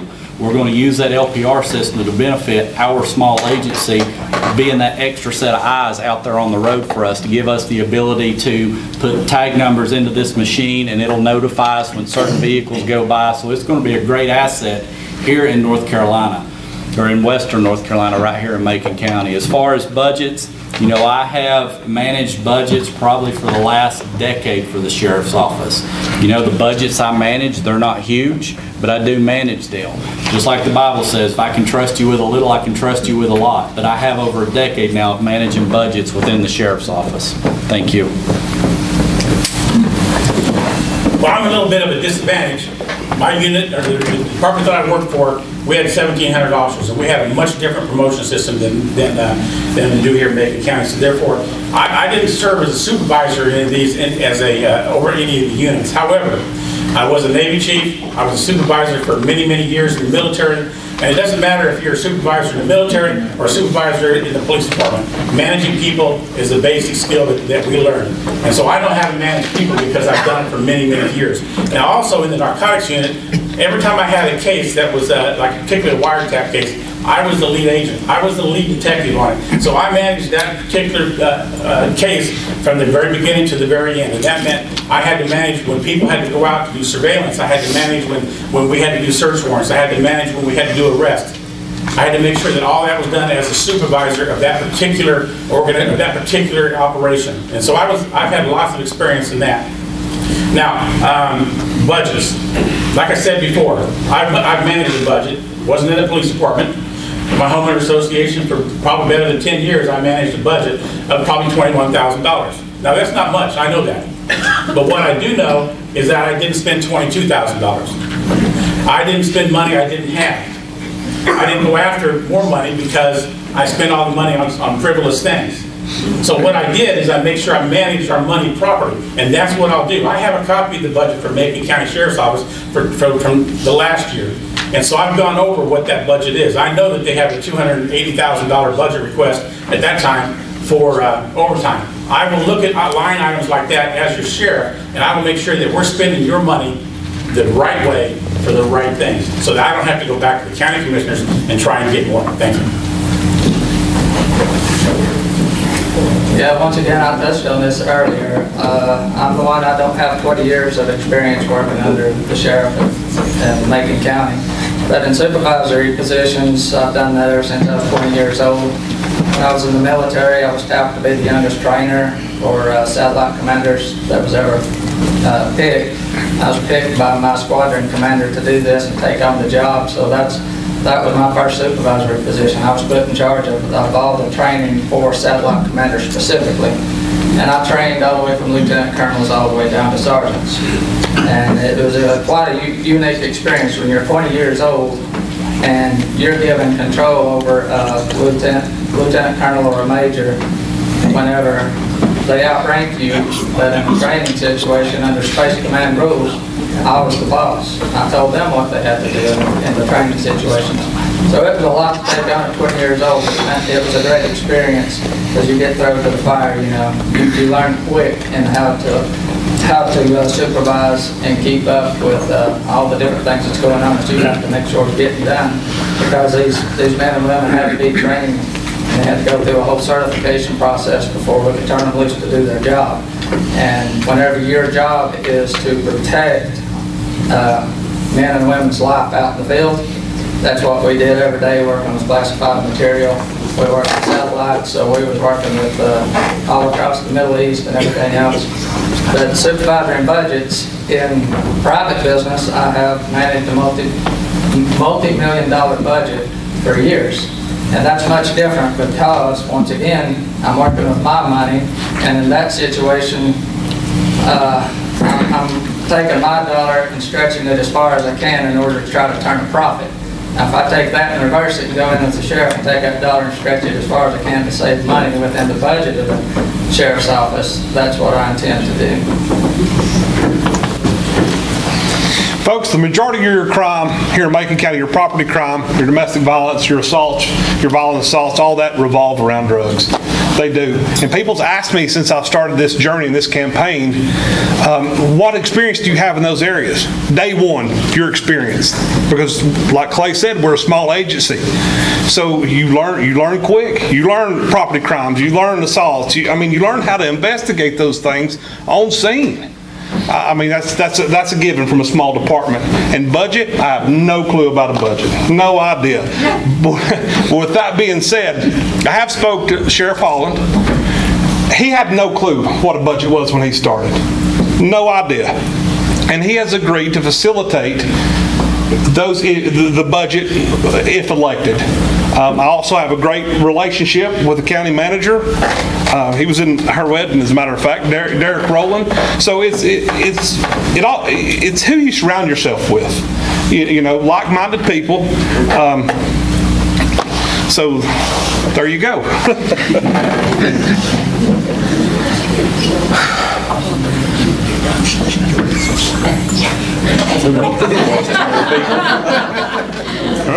Budget. The sheriff's office and the sheriff himself obviously has to worry about and be concerned with other things other than drugs and personnel, etc. And one of those is budget, and that's being a good steward of your taxpaying dollar.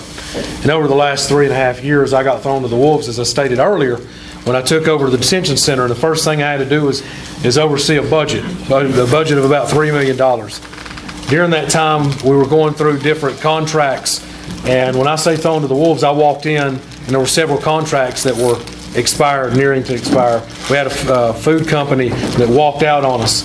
So immediately I had to step in, renegotiate contracts for the phone company, the Kimball's commissary company, the food service for the inmate, many other different things. I've got 20-something line items, up to $3 million in a budget that I have to work each and every year. Of those certain line items, you may have contracted services that has 7 or 8 line items within a line item. So when I tell you that I'm budget minded and I think about where that dollar is going to be spent, I think about you before I go and ask for that money, because do we need it or do we not need it? Is it something that's going to that can wait? Can we look for it through a grant? Can we get it through LESS? I oversee the Law Enforcement Support Services program, where we get free federal excess property from the federal government for no cost to you, the county taxpayer. So to say I've worked a budget, I've worked it regularly. I've done so the last 3 years. I found ways to spend money with money existing without asking for more. I don't recklessly spend. We have top-of-the-line programs within our facility, and I'm going to do the best of my abilities. If elected, the sheriff will be the same way. Talking with $7, $8, $9 million, whatever the budget is at this current time. So do I have budget experience? Absolutely I do, as well as policy and procedure writing. I just revamped the whole 75 policies in the detention center back in 2019. You started this. I started it. You Bob Cook, I'll take the next one. Okay, you get it. Oh, you're going to like this one. How do you plan to recruit and retain deputies and detention officers? Well, one of the things I did in the Navy, I did 12 years in Navy recruiting. I realize it's a little different, but the problem is what you have to do is you have to actually go to the colleges to recruit. Now, I know what they do now, but I spent 2.5 years working at the Southwestern Community College Public Safety Training Center, and for that 2.5 years, I rarely ever saw Macon County come out. So one of the things that I want to do is make sure that we actually recruit very heavily out of that particular police academy. I will also go to the other academies in our tri-state area to try and recruit. And I will, there's several different things that I want to harp on, and one of them is I want to recruit a Hispanic liaison officer. So I want to make sure I recruit Spanish speaker if possible. But I want to make sure that we are hitting these colleges. Now they have the job fairs. I want to make sure we continue to do that. And I want to make sure that we get our information out. We can advertise in law enforcement periodicals. But right here, the majority of it's going to have to be from our own area. So we're going to have to recruit heavily out of Southwestern Community College, WNC, and try and give them the benefit of what we have to offer here in Macon County. Just like we pointed out earlier, we have gotten pay raises that makes us pretty competitive with the area. And once we make sure that information is out, that makes it a little bit easier to recruit. But we have to get out there and aggressively recruit with the different police academies and the 2 colleges that we have in our area. Thank you. On recruitment, I'd have to start out and saying I do agree with Mr. Cook. We got to actively recruit out of our BLET courses through Southwestern. Also, we got to actively be recruiting all the time through media, social media, and the biggest thing that's going to help with the recruitment is going back to morale, but it's mostly leadership. Pay is always important, but I have talked to officers and others that will tell you that the most important thing to them is who they work for, the environment within they have to work. So if you create an environment that you have the officers within the department saying good things, and they're saying good things for the buddies that work somewhere else, you're going to start drawing people to come over to want to work for you because it's an environment they want to work in. That's the most important thing you're going to get with anybody. You got to work anywhere. You want to be in a good environment. You want to have the top leadership where you know they have your back, and that's going to be the most important thing. It'll take a few months for people to start seeing that within out in the law enforcement community. And also, like I said, you know, we got to work the colleges and actively recruit as they're graduating out of BLET and see if we can recruit those guys to come in and work for us. Thank you. I agree with Chris. We need to reach out to community colleges and universities from Murphy to Manio. I don't know if anybody's ever seen that sign, and there's one in Murphy that says Murphy to Manio. It's the longest state. But from Murphy to Manio, flyers, social media, email. Also, incentive pay for officers that are officers in other agencies that already has, you know, the training, the certifications. That's a great way. And I agree with Chris. Morale's down here, but it's down everywhere because of all this defund the police and this Black Lives Matter. We're people too, folks. Our feelings get hurt too. And that's the reason I think our morale is down. And we got to change that. Great work environment. Yeah, great work environment. We've got to boost our morale. Absolutely. Macon County supports the blue. Thank you, Jimmy.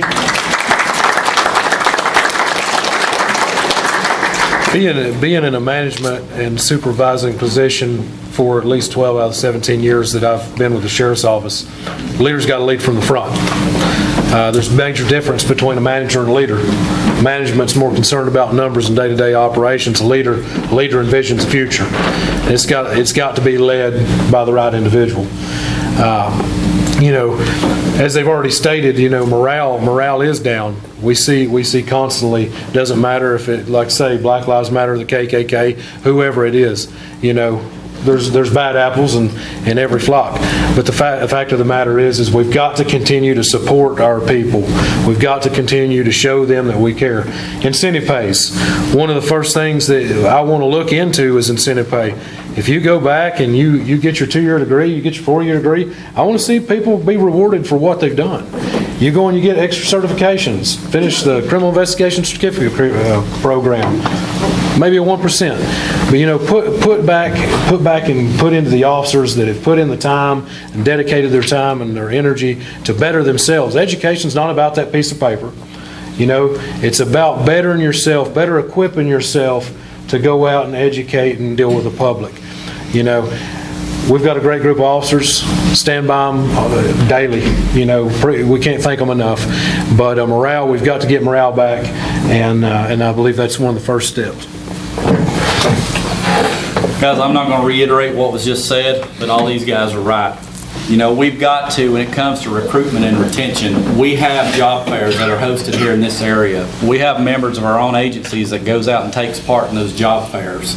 We've got one of our in-house training coordinators that is one of the primary instructors or one of the head instructors out at SEC. He's out there on a regular basis trying to recruit people out of that BLET course. The problem is this ain't a Macon County problem. This is a national problem. And I appreciate you saying what you did, because I remember just a few years ago when we had 2 BLM rallies right here in Macon County. It was demoralizing to our officers. But not long after that, I seen our community step up, and we had a Blue Lives Rally matter, and that meant more to our officers than anything. And I can honestly say, no matter where I go, Macon County stands behind their law enforcement. We had another officer that went to another big agency across the country, and one of the comments that was made, you know, you got a coffee shop up here on Main Street. What would happen if somebody jumped on you in that coffee shop? Well, I can tell you, everybody else in that coffee shop is going to jump in the defense of that officer. He said, not where we're from. He said, everybody's going to jump on that officer. So that's the kind of stuff that you see across the country, and it's really put a bad impression and a bad outlook on law enforcement, and it's hard to get young people today interested into law enforcement because of this national stigma that has been put on law enforcement.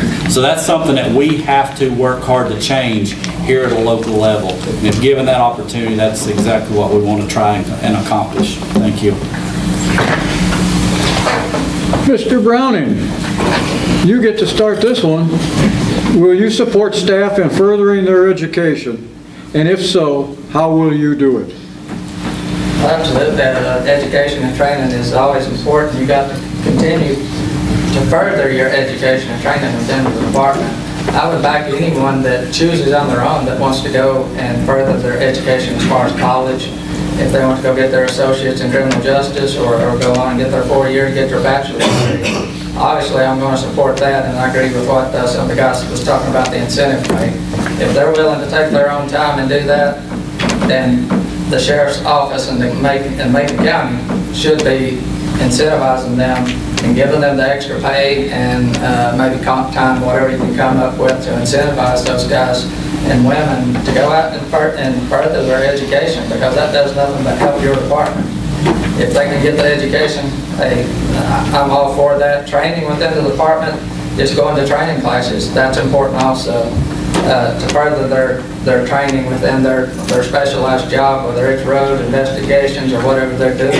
Training is important so that you do keep up with the changing laws or just tactics and better ways of doing things. You're going to learn every time you go out to train. I was talking about the highway interdiction earlier. That's something I've talked about. I would love to get those guys, once you get it for them, put together and funded, and send them somewhere that they work a whole lot of highway interdiction to like a larger department where they're working major roads, and let them work with them for a couple of weeks. Look at the valuable time that's going to cut down on our learning curve, and they can get out there and see real world and work with another department, another sheriff that you could work with. But training, completely agree and on board with further training in all situations. Very good. I think this ties back into what Derek and I both focused on there is incentive pay. Absolutely. Further your education, further your career. Things are changing, laws are changing. The criminals are changing. They're getting smarter.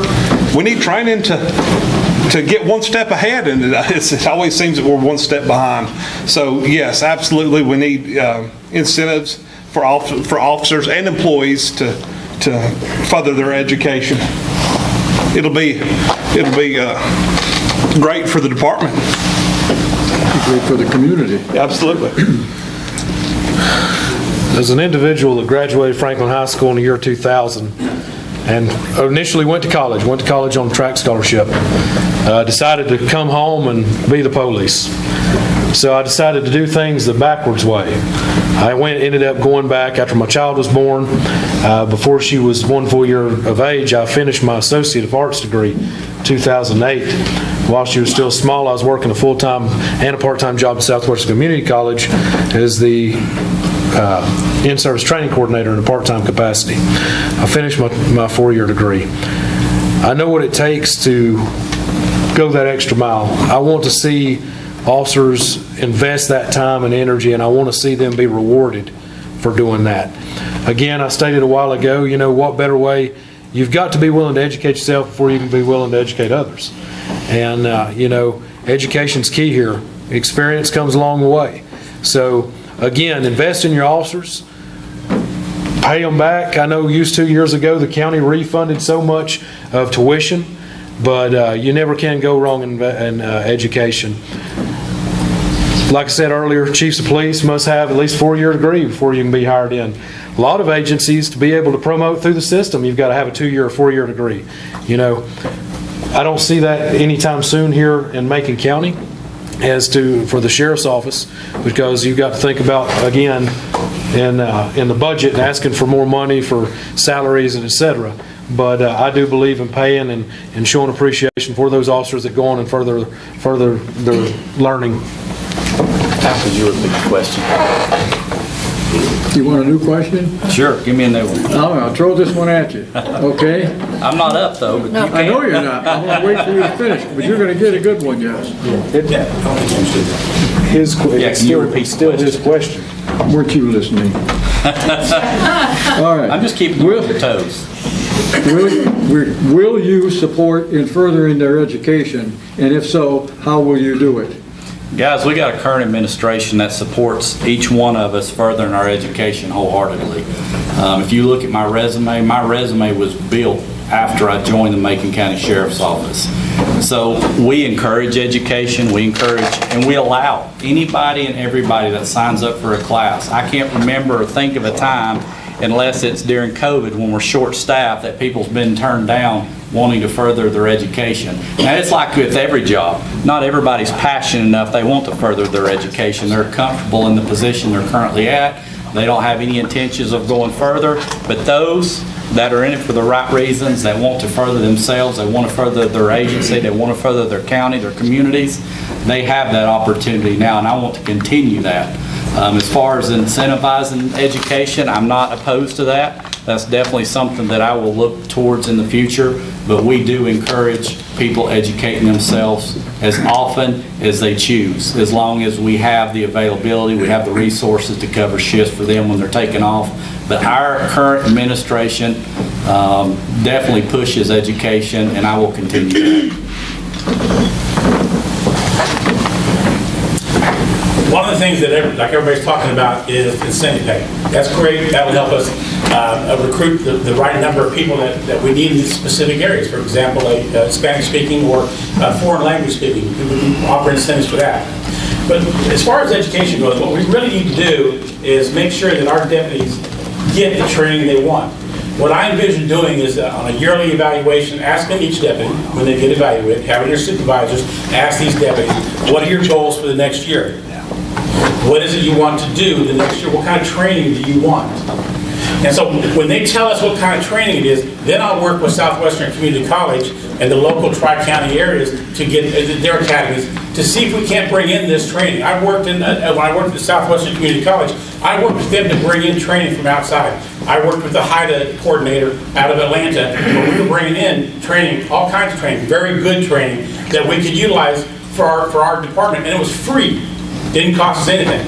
And the other thing is, if it does cost something, I want to find a place in our budget, maybe in our overtime budget, reduce that some, and use that money for training. If we have to bring in somebody that we have to pay to come, maybe we can split it with Southwestern Community College. There was lots of opportunities to do that, and split the money with Southwestern Community College in order to bring in the training that our deputies want. And it's surprising how many deputies want the same kind of training, whether it's investigations or it's interviewing. That's a big one that a lot of people want. We need to bring in these classes. Active shooter training, we need to bring that in so that our SROs, so they know. And we need to make sure that they all get the training that they want. And I will make sure as your sheriff that I will bring in the training that we need to make our department a very proactive agency, and that we are ahead of the trends, and that we know what's coming down the road, and we're trained up for it. De-escalation training is another one that I've talked about for a number of proposals, and we have a place in this state that we can take and send our officers to for de-escalation training, and that'll minimize our opportunities for uses of force. Thank you.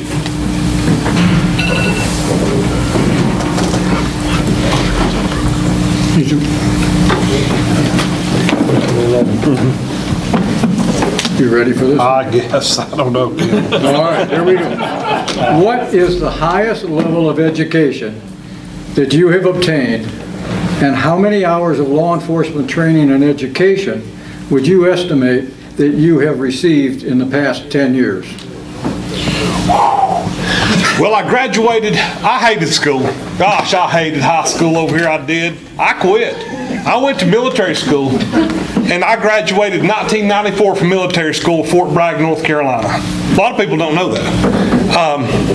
And then in 98, I went to Southwestern Community College and got BLET. That's the reason people go to BLET, because college is expensive. Not everybody can afford a four-year school. I would say a guesstimation over the past 10 years, 20 years, I've been there almost 23, 800 to 1,000 hours. I have no clue. That's I'm shooting from the hip, folks. But yeah, 800 to 1,000 hours. Okay. Any degrees with those? No. Okay. Nope. Just basic law enforcement training. You can get up one more time. Go ahead. Well, Al keeps asking me questions. Before tonight, these five never got along, and tonight it's just like, hey, we're all no, listen. Yeah, we all get along. We do. As I stated earlier, graduated high school in 2000. Completed a 2-year degree, pre-major criminal justice from Southwestern Community College in 2008. 2012, I completed a Bachelor of Science degree in Criminal Justice, and BLET, Basic Law Enforcement Training, 2004.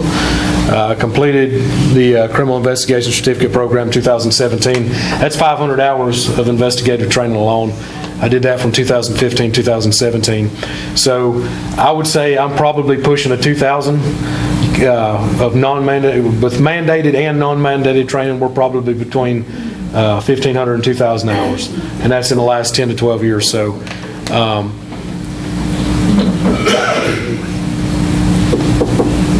sit down. I think that's it. Clay's adding his all up. Look at this.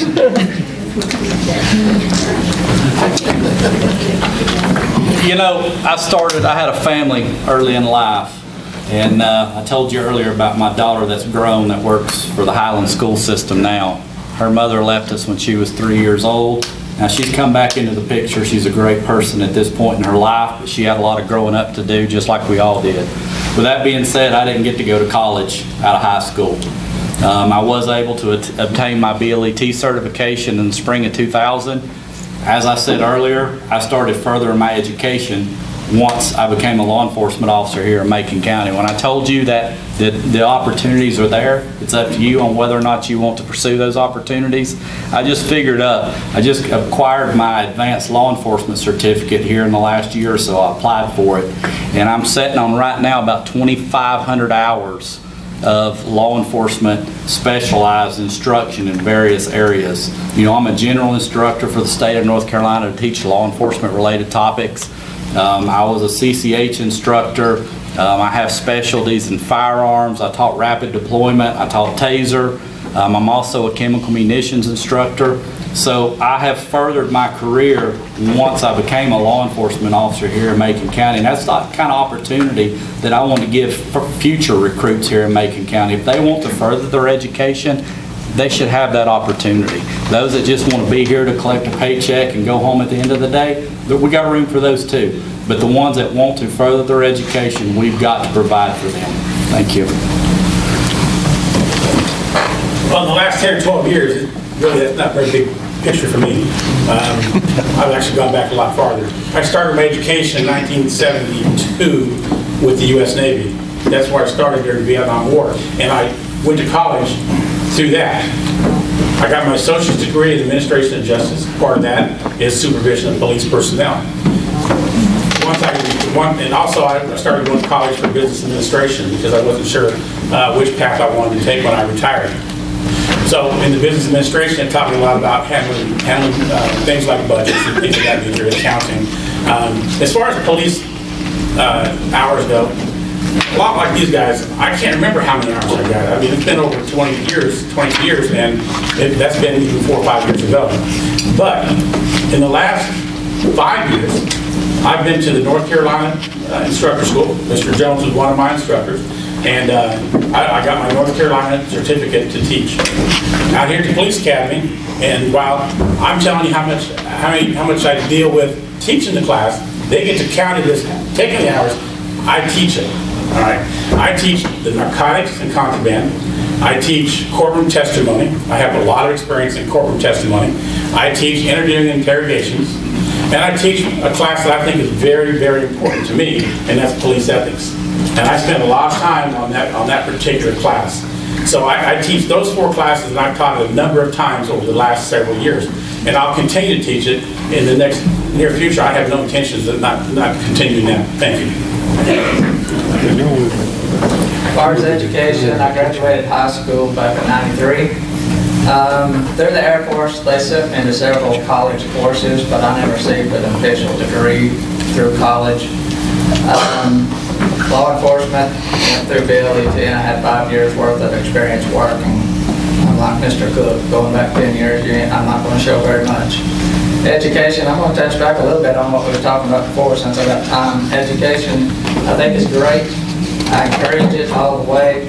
But as far as promotion or doing great things in life, a certificate doesn't automatically mean that you should be promoted, but it don't mean that you can't do great things in life. As far as promotion within my department, college degrees, education would be taken into consideration, obviously, but I always believe in picking the best man or woman for that position. If I got somebody that I feel like is more motivated and better over here that doesn't have a big degree, and you got this one that does, I'm going to pick the one that I feel like is going to do the best job. But like I said, you know, you can't go wrong with training in college, but that doesn't mean everything in life. You can succeed without it. Thank you. Okay, Derek, if elected, will you increase the training budget to allow for extra training beyond the in-service training and be open to implementing and new updated technology and equipment? Already dealing with a lot of technology and equipment that we've seen obviously put into the detention center, being the kiosks and et cetera, and seeing what the training budget is to begin with. And I know Mr. Cook had mentioned earlier, you know, we're blessed here in Macon County to have, I think, 13 instructors within the agency. 13 instructors. There's several of us that are specialized instructors. I teach firearms, I teach CPR, I teach taser, I teach force on force. We can continue going on and on. You know, for these classes that we've got an individual within our agency that teaches such classes of how to maneuver around vehicles and shoot through vehicles and whatever it may be. How home entries, you name it. He's got the tactical experience, he's got the training, and we've got that capability right now in our facility. So one, we're going to utilize that. Number two, if the money's given to us, we're going to use that money. I know that we've got about $5,000 that we utilize within the detention facility for training. A lot of training's been cut off over the last year or so because they restricted travel. So, you know, with that said, we're going to continue to train. We're going to continue to utilize what we're doing in-house and expand upon it in-house, because that's some of the best training money can buy. We've got and the individual I'm talking about, he's in this room and he's traveled worldwide utilizing this training, and he's brought it right here in Macon County. So, you know, bang for your buck.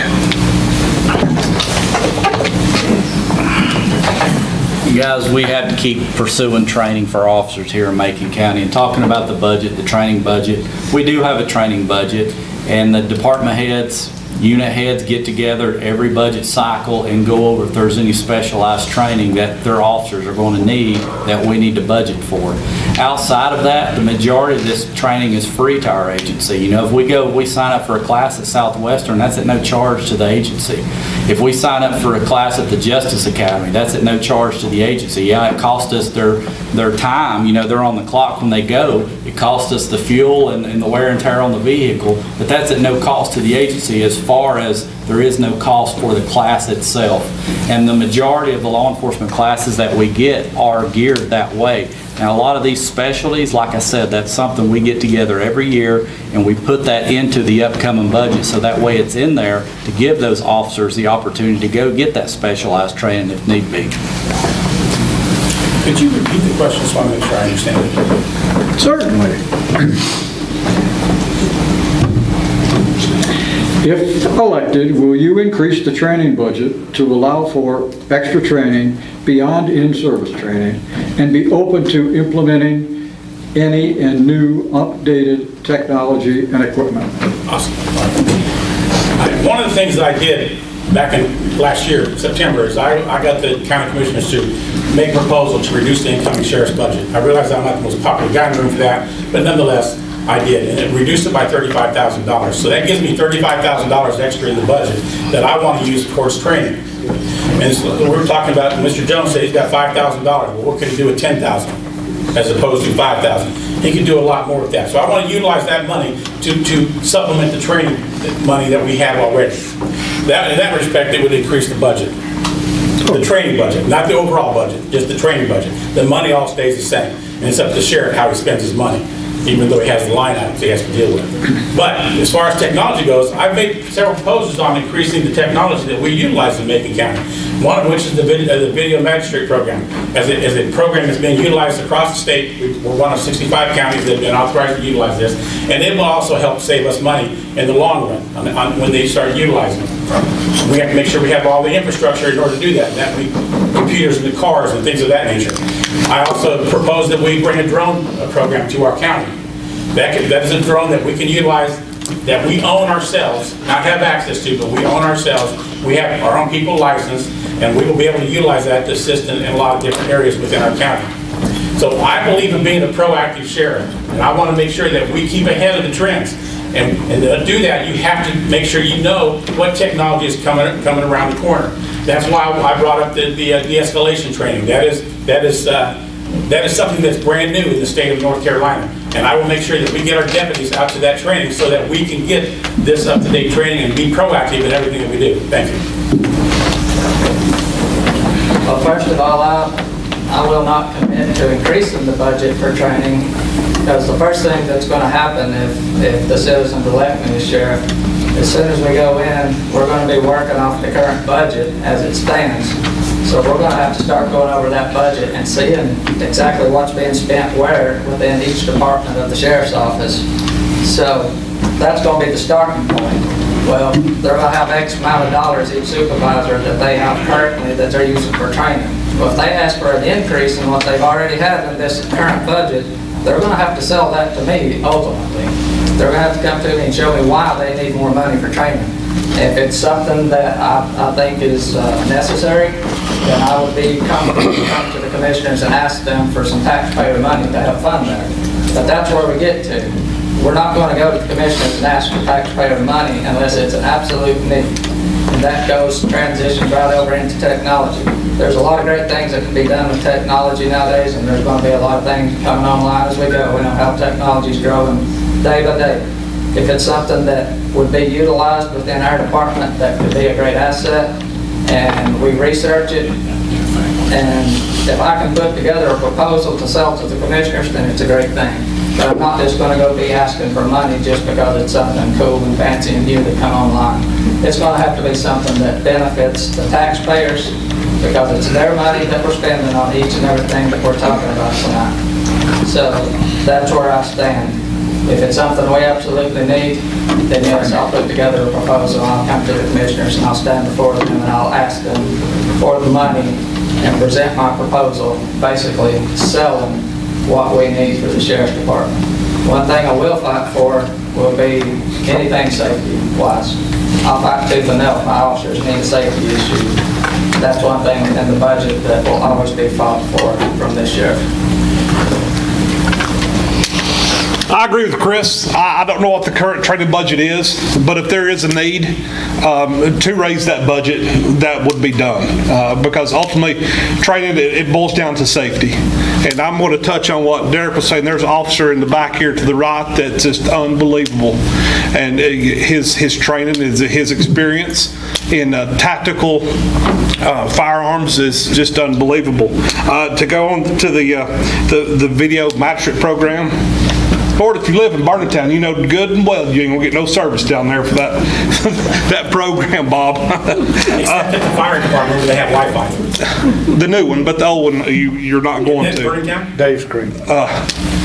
There's more than two. Right. Feel free to ride around down there, buddy. And like Chris said, safety.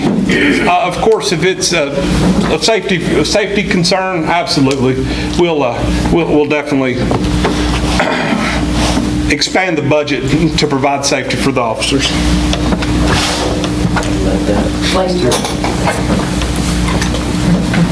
On you, Al. Okay. This is a new question. You got a brand new question.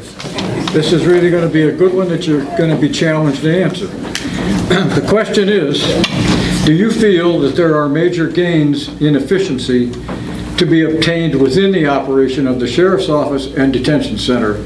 Or do you feel that there are only minor gains to be made?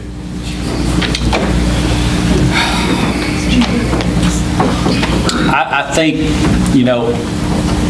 talking about efficiency, I think there's changes that need to be made. And I think those changes that I'm wanting to make is going to increase the efficiency of your sheriff's office tremendously in certain areas, whether that be in the narcotics work that we're wanting to do here in our county, or in the jail setting, or an investigation setting. There are changes currently being done, just like with our DARE program. We're getting ready to certify 4 new DARE officers here in Macon County. So we're constantly evolving, we're constantly changing, we're constantly trying to get ahead of the curve. You know, going back to the drone program, I do want to touch on that just briefly. We currently have a part-time officer here in Macon County that's retired from North Carolina Wildlife. He works part-time for us. He's also part of National Missing and Exploited Children's Program, NCMEC, out of Washington, D.C. He's part-time for us. He provides us with 2 drones right here in Macon County. That's at no cost to the taxpayers. We have 2 drone pilots that work for the sheriff's office right now that are capable of taking those up in the air if need be. This is brand new. It's not something that we've had for years. This is something that's come down the pike in the last little bit. Going back, talking about technology and stuff, a big piece of equipment that I'm wanting to implement is a body scanner in the jail. You know, we talk about the drug problem, we talk about this, we talk about that, but what we're having, what we're seeing, and what we've seen over the years is drugs are getting into our facility. We have to stop that. We can do all the rehabilitation we want on the backside with No Wrong Door, with Team Challenge, which I'm a big fan of, but we have to implement things that are going to officer safety. You know, we're getting things taken into the jail. We need to worry about officer safety, and I think that the body scanner is going to be a big way of increasing officer safety and preventing illegal things from getting down into our jail setting.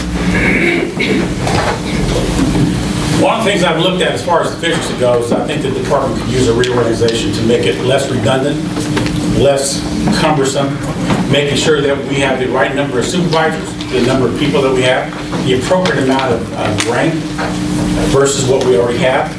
I want to make sure that when I look at this, that we have what we need, no more, no less. I want to make sure that when we have an organization, that we don't have too many say part-time people sitting around twiddling their thumbs. And again, I'm not saying anybody does that. I'm just saying I want to take a look at that and make sure that we have the right organization based on our size and in our mission. It's important that our mission is accomplished. So I want to make sure that we have all the people in place and the technology that is necessary to get that job done. And the technology is what's going to make it more efficient. And one of the, like Mr. Bryson says, some kind of scanner at the jail, that's exactly one of the things that I would like to see too. We happen to have an extra magnetometer. We have 3 of them at the courthouse here. And we could actually move 1 down from the 4th floor, put it over to the jail, and use the 2 at the front and back door. And we can go over to courthouse security later. But that'd be one way to save our money so we don't have to buy a new one. But that would at least do some of that as far as making sure that we don't have people getting into jail and stuff they shouldn't have. So I want to make sure that our people are trained to do their job, that we have the right number of people there to do it, and I want to make sure that our supervisors are at the right number that we have to have for that number of people. Thank you. Yes, this is what my campaign is built around, is change. There has to be change at all, and one thing I want to make clear, because it's been tried to be brought across, that I'm against the officers that works in the department, because I talk about leadership change, I talk about different things that need to be done in the department. It's not about the officers. I'm willing to work with the other officers, and even the ones that are laughing at me right now, that, you know, willing to work with them also. One thing that came out last week that was interesting at the Latino meeting that all of us were at was the fact that it was admitted that there has been times where there's been domestic violence orders that have been taken out by victims of domestic violence that has not gotten served and expired. Now, we know statistically that most of these victims are going to be women, right? We know in most domestic violence cases it's the women that get in these situations, and it gets bad enough they have to go get a domestic violence order because they're scared for their safety. There's no other way to say it except it's unacceptable to ever have one domestic violence order that expires because it didn't get served. Unless you got a very good reason this guy made it to California and you didn't get to it. Maybe you got an excuse on that point, but if it's happened more than once, there's a problem. And there again, we got to beef up the domestic violence unit.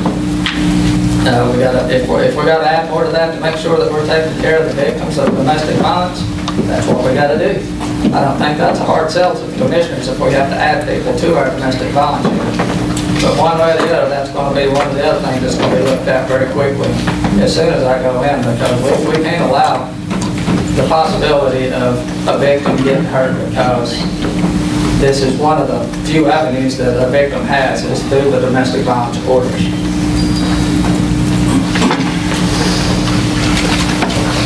I agree. Change is needed. It is. It's time for new blood, and I think we need to stick. There's got to be accountability, folks. There has to be a chain of command. There has to be structure. Plain and simple. And we also, Bob said he's going to touch on it in a minute, and I'm sure that's probably a question here in a moment, but this courthouse needs to be secured. It does. There also needs to be a domestic violence officer. We once had one. She no longer works for us, but we need a dedicated officer to deal with strictly the domestic violence issues that arise. And there are a lot of domestic issues in Macon County. Thank you. Technology efficiency, day late, dollar short. I didn't mean it in a bad way. When you're dealing with 3 or 4 different things and you're trying to enhance about courthouse security, you're trying to enhance about security within the jail. I know we've heard about the kiosks and, oh, we just done that. We've done that out of the blue. When I took over the jail back in 2018, it's been a 3-year process. COVID hit. Stuff got shipped to Alabama when it should have been shipped to us. Kiosks have been installed. You got video visitation for the inmates and their families that can stay at their homes now. Okay, mail scanning possibilities. We scan their mail in and they read it on the kiosk. No longer contraband going downstairs. The other thing that we've been looking at 3 years ago, businesses out of South Carolina, are these detectors, the body scan detectors, for the back dock going into the detention center. But how in the world can I come in and ask for $180,000 for one thing, $400,000 for another, because these things aren't cheap. I know that these body scanners, and I know that Brent and I, we've looked at it when we were around different courthouses, looking at how to secure the courthouse.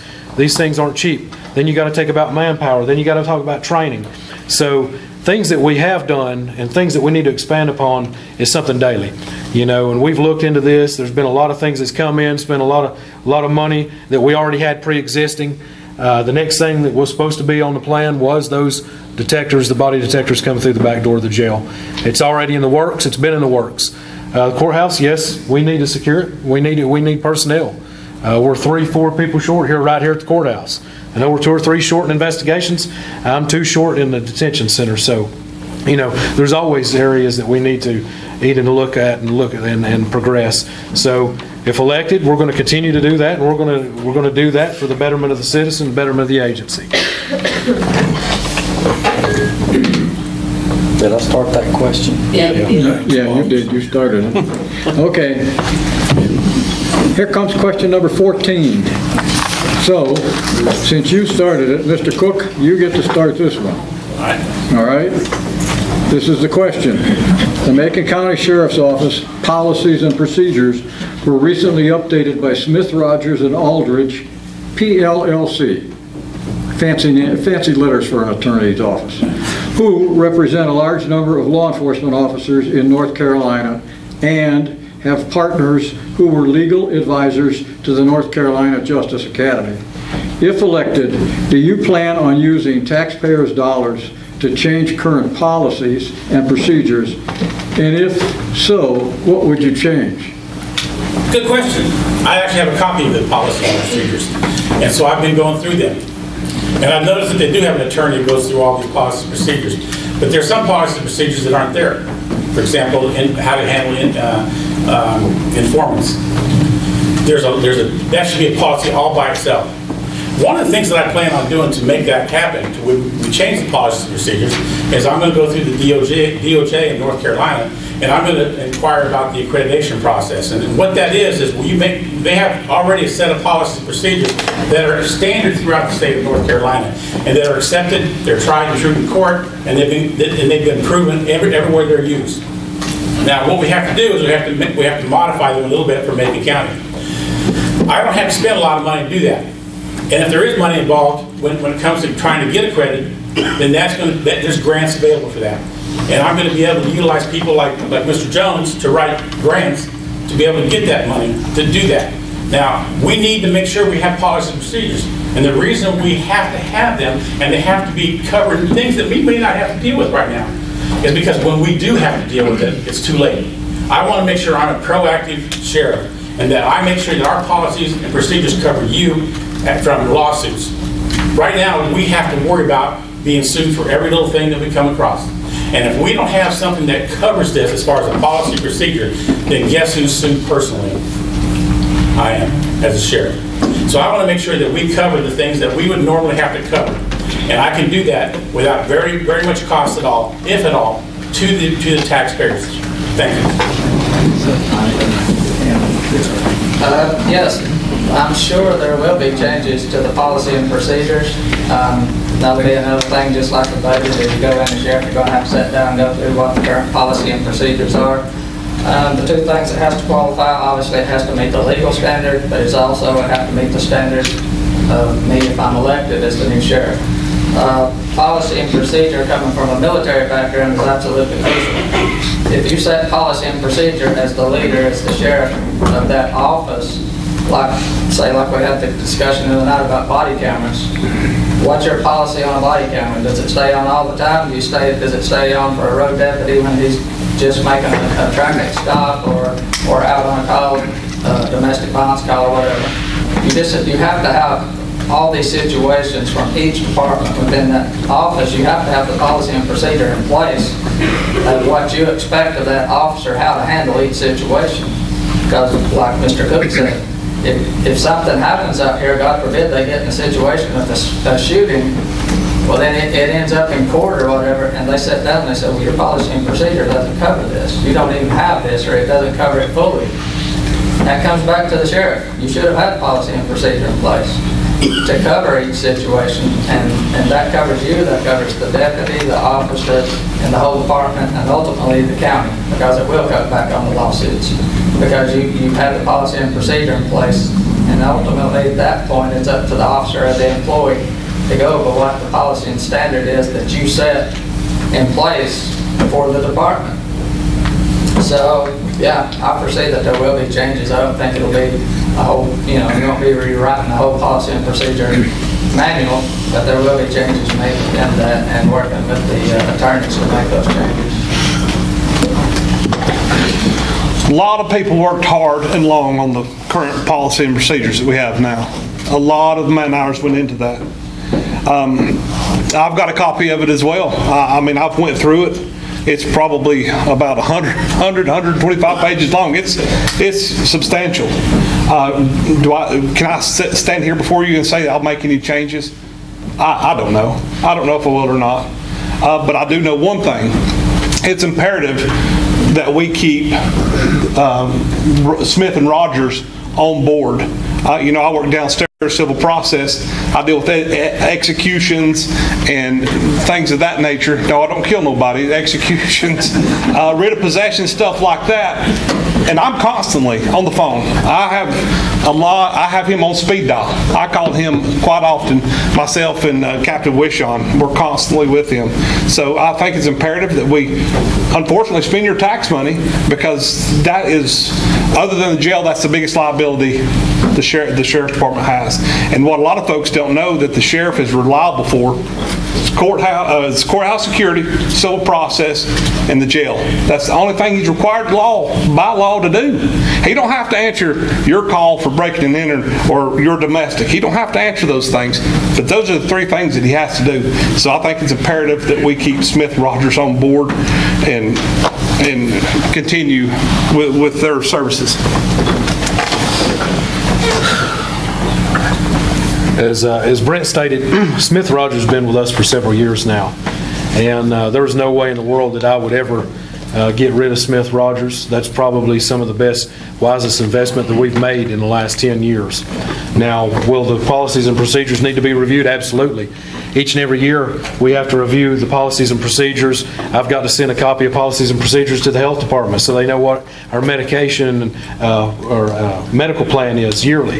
Has to be updated, has to be gone through by not only the health director, but the physician himself, Dr. Dewhurst, and it's sent back whether he approves it or not. On the patrol, on the law side of it, it's got to be reviewed each and every year. So with that said, it's going to have to be reviewed. It's going to have to be signed, sealed, delivered by whoever you elect to be the next sheriff. That's unanimous because when that stuff gets sent in, and I know on the detention side because I oversee it. I oversaw those 75 policies with the assistance of my subordinates.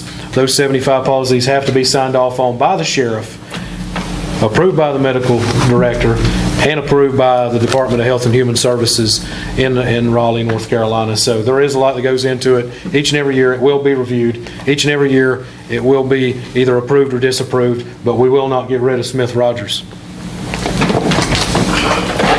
Not a whole lot left to say. I can tell you, along with Derek, Brent might have had a hand in that, I'm not sure, but before Smith Rogers came along, you took unit heads, department heads, and whatever policies fell under them, the unit heads wrote the policies for the agency. I know, I wrote the SWAT policy, I wrote the K-9 policy, I wrote other policies within the agency along with our administration. So having Smith Rogers on board, having an expert in the field of writing policies for agencies, and they're contracted with very large agencies in Western North Carolina, many agencies across the state. And just like Brent said, I use them on a regular basis. If I'm out here in a situation and I'm not exactly sure what to do or how to handle it, because there's no situation we run into that's the same, and that's a fact. Everything we encounter on a daily basis is something different. So there's times that I'm not quite sure exactly how to handle it. So to keep our agency out of a lawsuit and to save taxpayer dollars, because I'm telling you, if we end up in a lawsuit, that's going to cost a lot more than what we're paying Smith Rogers to be that legal counsel for us. So we're able to call them from the roadside at 2 o'clock in the morning. We're able to call Smith Rogers and get a phone call back within 5 minutes. So if you're out there on a call, I've been out on a standoff before and had to call Smith Rogers. So they are a service that is tried and true, and they are worth their weight in gold. And by all means, I will be keeping Smith Rogers around. And our policy is something that we have to look at every year because you have changes in the law, you have case laws that come down the pike that might affect policy. So you have to update those policies on a regular basis to make sure that you are protecting everybody's rights. Thank you. I've already answered. You already did. Okay, here we go. This is the last question. You get to start it. You ready for this one? And I want a truthful answer. This whole room wants a truthful answer. So stand up tall, and the question is this, and don't let nobody laugh about this. If you were not running for this position, who would you vote for and why? Which one of these other four would you vote for?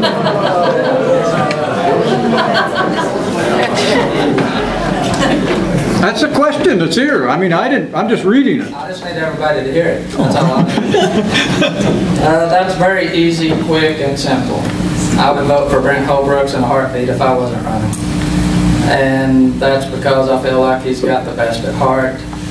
I know his track record, I know his history. We grew up together. We grew up down in Barnetown, Iowa area. I know where his heart lies, and I know his history as far as how he has conducted himself throughout his life, and compared to what I see, that would be the one that I would vote for. Simple. Mr. Holbrook, the man of the minute here. Right now, you're number one. You are number one, anyhow. Thank you. I'm going to plead the fifth. Honestly, we got some great guys sitting up here. I think the world of all of them. Me and Bob, we've butted heads via Facebook a few times. Well, I don't know if we call button heads, but from what I know of him, he's a good guy. The reason I pointed you out, Bob, because I don't know you personally. I grew up with these three guys. I've known them for 20 plus years. I've known Chris for 40. I would cast my vote for each one of you. I would. That's as good as it's going to get. I've got 2 minutes. I want everybody here to know something else about me. I see a couple pastors in here. Heart for Families. It's a Christian organization that puts an emphasis on marriages. 70% divorce rate in emergency services. I want to change that. And why I pointed this out is I've been persecuted by these fake account people on Facebook. And I hope you're here and I'm calling you out. Thank you. My God, it's bigger than you folks. Whoever the fake account people. Well, I'm glad he said that, because obviously everybody wants to crack on your family and what you've done and what have you, and it's not going to be tolerated. But I've been drugged through the same thing, and in all honesty, I think each and every one of these individuals has something different to bring to the table. I like certain things about Brent, I like certain things about Clay, I like certain things about Bob, and I like things about Chris. Like I said from the get-go, I told you earlier, I respect each and every one of them. Can I tell you that I could cast my vote for each and every one of them? That'd be a lie. So I'll be the first one to tell you if that's the case, then I'll mark somebody in. I'm going to write Tony Ash in today. And, he just got retired and he's going to jump right back in it. But in all honesty, if I told you I'd be voting for one or the other, I'm not going to lie to you. So the fact of the matter remains is, I stand by what Brent had to say there. And I will not tolerate it. I've not said the first word about anybody's family. And I've taken enough on my own. I've shut people down when they've started talking. I've walked away, and it's sad that it's come to that. We got 3 weeks away. This is behind us, and that's all I've got to say about that. That's all I got to say. Guys, I agree with everything that's been said. I don't know who I'd vote for if I wasn't running myself. I think I would have to do like all of you are going to have to do. You're going to have to sit back. You're going to have to analyze everything that's been said here tonight. Please go on social media, go on Facebook. We all have sheriff accounts on Facebook. Check out our accounts, see what we have to offer. Not everything we have to offer has been covered here tonight. So I'm not going to answer that question. I work with these two over here and have for many years. But I don't know who I'd vote for at the end of the day if I wasn't running. So make sure, check us out. Go on our Facebook profiles. And that's something Brent touched on. Facebook could be such a wonderful tool here in Macon County to get the word out, to talk about our passion, what we want to do with the future of Macon County. But instead, you've got so many naysayers on there. You've got Facebook profiles that are constantly attacking candidates up here, all of us, and belittling us, spreading lies, spreading rumors. Guys, this is crazy. I remember years past under Sheriff Robert Holland, where it was smooth sailing during campaign season. But I'm telling you, the last two, the more social media becomes a thing, it's so easy for people to sit behind a keyboard and become a keyboard warrior. And there's fake profiles everywhere this go around. I know of at least 6 right now just standing here. But please go on our social media sites, check out who we are, read about us, study up on us, pray about it, and ask the good Lord who's the best person to lead this agency forward into the future. Very well said, guys. Here, I'm probably the most loved guy on Facebook that anybody's ever seen. Guess what? Listen, I'm pretty prolific on social media. I use that a lot because I want to reach as many people as I can. I have never posted under a fake name. Never. I have never attacked a person's family. I never will do that. All right. I do point out differences between myself and these 4 other candidates. That's what elections are about. I will do that. But I will tell you that everybody brings something different to the table, whether it's Chris Browning or any of these people, any of these guys. We all bring something different. And I'm like these guys. I don't think I can pick somebody right now. Besides that, who you vote for is one of our God-given private rights in this country. Amen. And I don't have to publicly say who I'm going to vote for, no matter what. All right, because that can also change, as we've all seen over the last year. Today they might be his supporter. Today they're mine. Tomorrow they're his. All right? It just depends on what we say at that particular moment that they agree with. All of us have put out good policies and procedures, and I agree with these guys, all these guys. Go to our websites. I say go to our Facebook page, but by now, after a year, it is pretty difficult to navigate. There's a lot of garbage you have to get through to get through that. So what I suggest is you go to our websites. My website, for example, is cookforsheriff.com. And if you want to know what I said about drugs, click on the drug tab. If you want to see what I said about courthouse security, click on that. Or reorganization, click on that. It's a lot easier to navigate that way rather than flip through all the Facebook pages, which can be very frustrating, trust me. I appreciate all your attention time. Thank you. Yes, sir. I think I'm the only one that answered, right? You are. Yeah. You're the only one. We're supposed to be honest. That's what makes me different, because I can't say what I feel. How do you know they weren't honest? They didn't name the candidate for them. He asked me to be honest about who I would choose, who I would vote for. I'm not saying what they said they wasn't honest, but they questioned. He asked me, please be honest. Folks, I think we've pretty well covered everything this evening. These are the candidates. You've got 3 weeks, I guess it is now, to go home and think about this. Ask as many questions as you want. Call them on the telephone. Go on Facebook. 2 months. No, I thought you said we got a 2-minute closing argument. We do, but we can, if we can hurry it up at all. If anybody's got any last minutes, zip them up We'll be real done in quick. 10 minutes. Yeah, absolutely. Folks, you've sat here tonight and you've listened to all the candidates and what we've had to say. And pretty much, we're all on the same page. We have the same ideas and goals for Macon County. With that being said, there's not one candidate up here that's ever been sheriff before. It's the right person for the job, and I believe that person's me. So when you go to vote, and you walk in there on that little flimsy desk that they give you to fill in your CHAD, ask yourself this: who's been clean through this whole process? Who's been humble? And I had a preacher once say, if you call yourself humble, you're not really humble. And who's been approachable? And again, that's me. With all that being said, throughout this campaign, I've heard me, I. I've done this, I've done that, so on and so forth. I've done it too. I'm guilty of it as well. But I want everybody out here to know, and on Facebook land, that this process, this position is not about me, it's about you. It's about us, and most important, it's about our kids. Thank you for coming out tonight.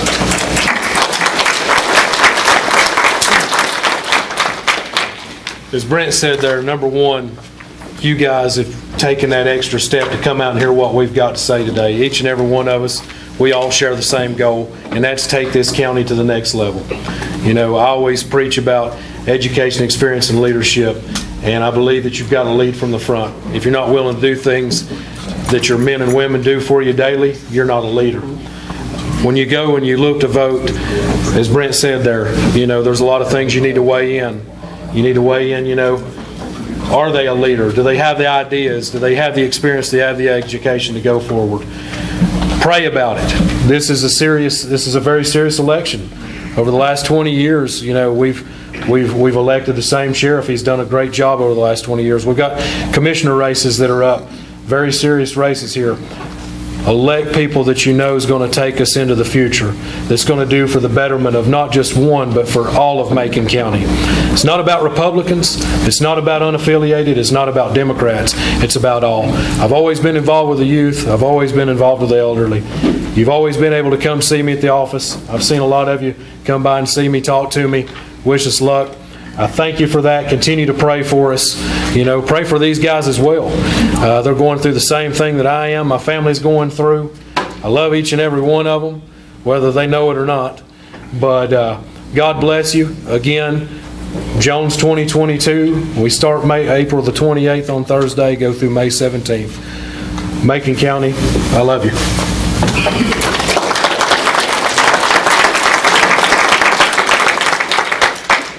Guys, there's a lot of negative things that's been said over the course of this race, and I just want to point out some interesting facts, statistics that came out from the SBI through the Uniform Crime Reporting Program for the 2020 year. Now, we get those statistics in the fall of the year, so we got them around August, September of last year.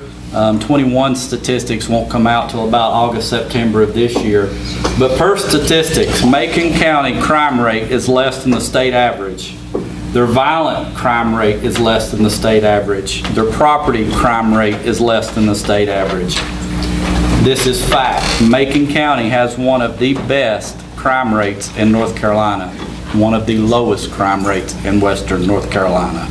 So to me, that's important, and that's something that the three of us that currently work for the Sheriff's Office, we're a part of that. We're a part of helping Macon County to have one of the lowest crime rates in Western North Carolina. I want to continue this trend. Guys, we're all up here for the same common purpose. We're wanting to become the next sheriff of Macon County. It's up for you to decide which one's got the best policies, which one's got the best practices, which one's got the best ideas at moving that agency forward. I feel it's me. I've been humbled to be where I'm at. I'm led by the Father, my family, and my career. But guys, I'm in this. I feel led to be where I'm at. I'm a man of truth. My father raised me, a man's only as good as his word. If I tell you something, I promise I'm going to follow through with it. I feel like over the years, we've gotten away from black and white, right and wrong. We've blurred those lines a little too much. There's too much of a gray area out there, and we need to get back to some of the basics of being black and white again. Guys, Clay Bryson, running for sheriff 2022. I'll be honored and humbled to have your support in this upcoming primary. Thank you.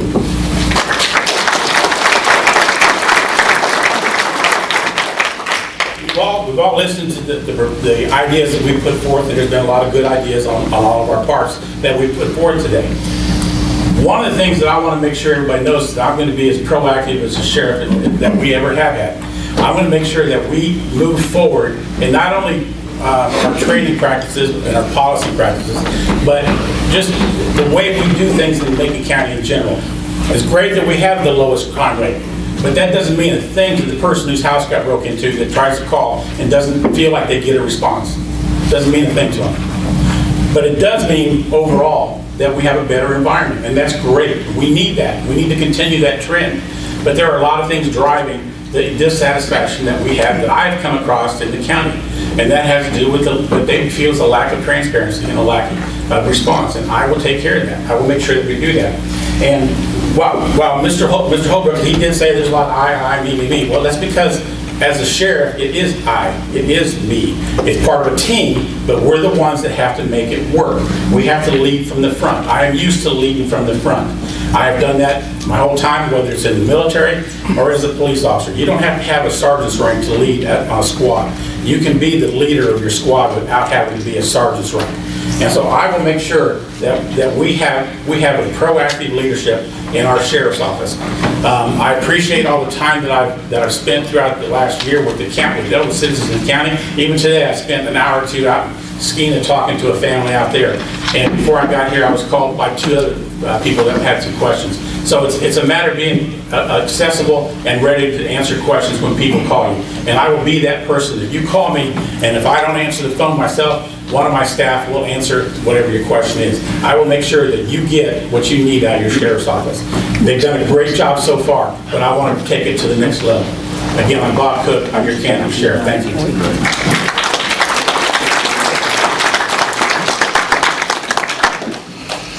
One thing to add to the SBI crime statistics, if the great citizens of Macon County do elect me as sheriff and I'm able to uphold the promises that I've made to the citizens, and if I start making more arrests, the crime rate's going to start showing that it's going up in Macon County because that's what it's based on.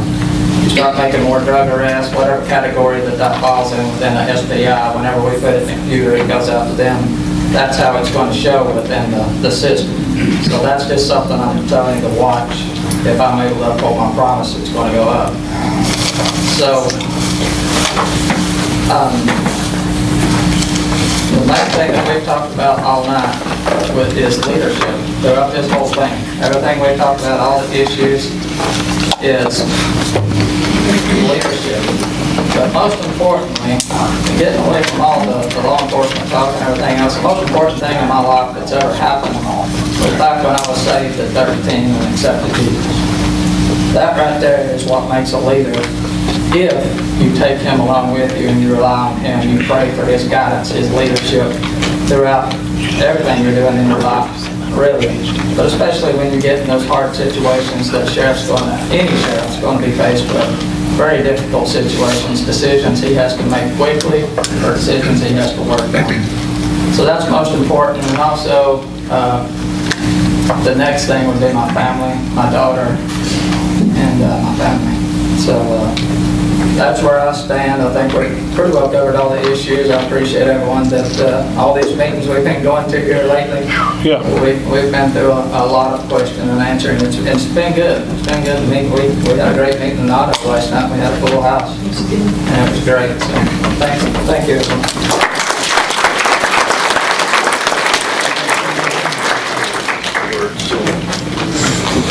First of all, folks, I want to thank y'all for coming. Y'all made this a success. You guys, I appreciate y'all taking time out of your day to come. Thank you, Tony. Okay. Vote on your ass.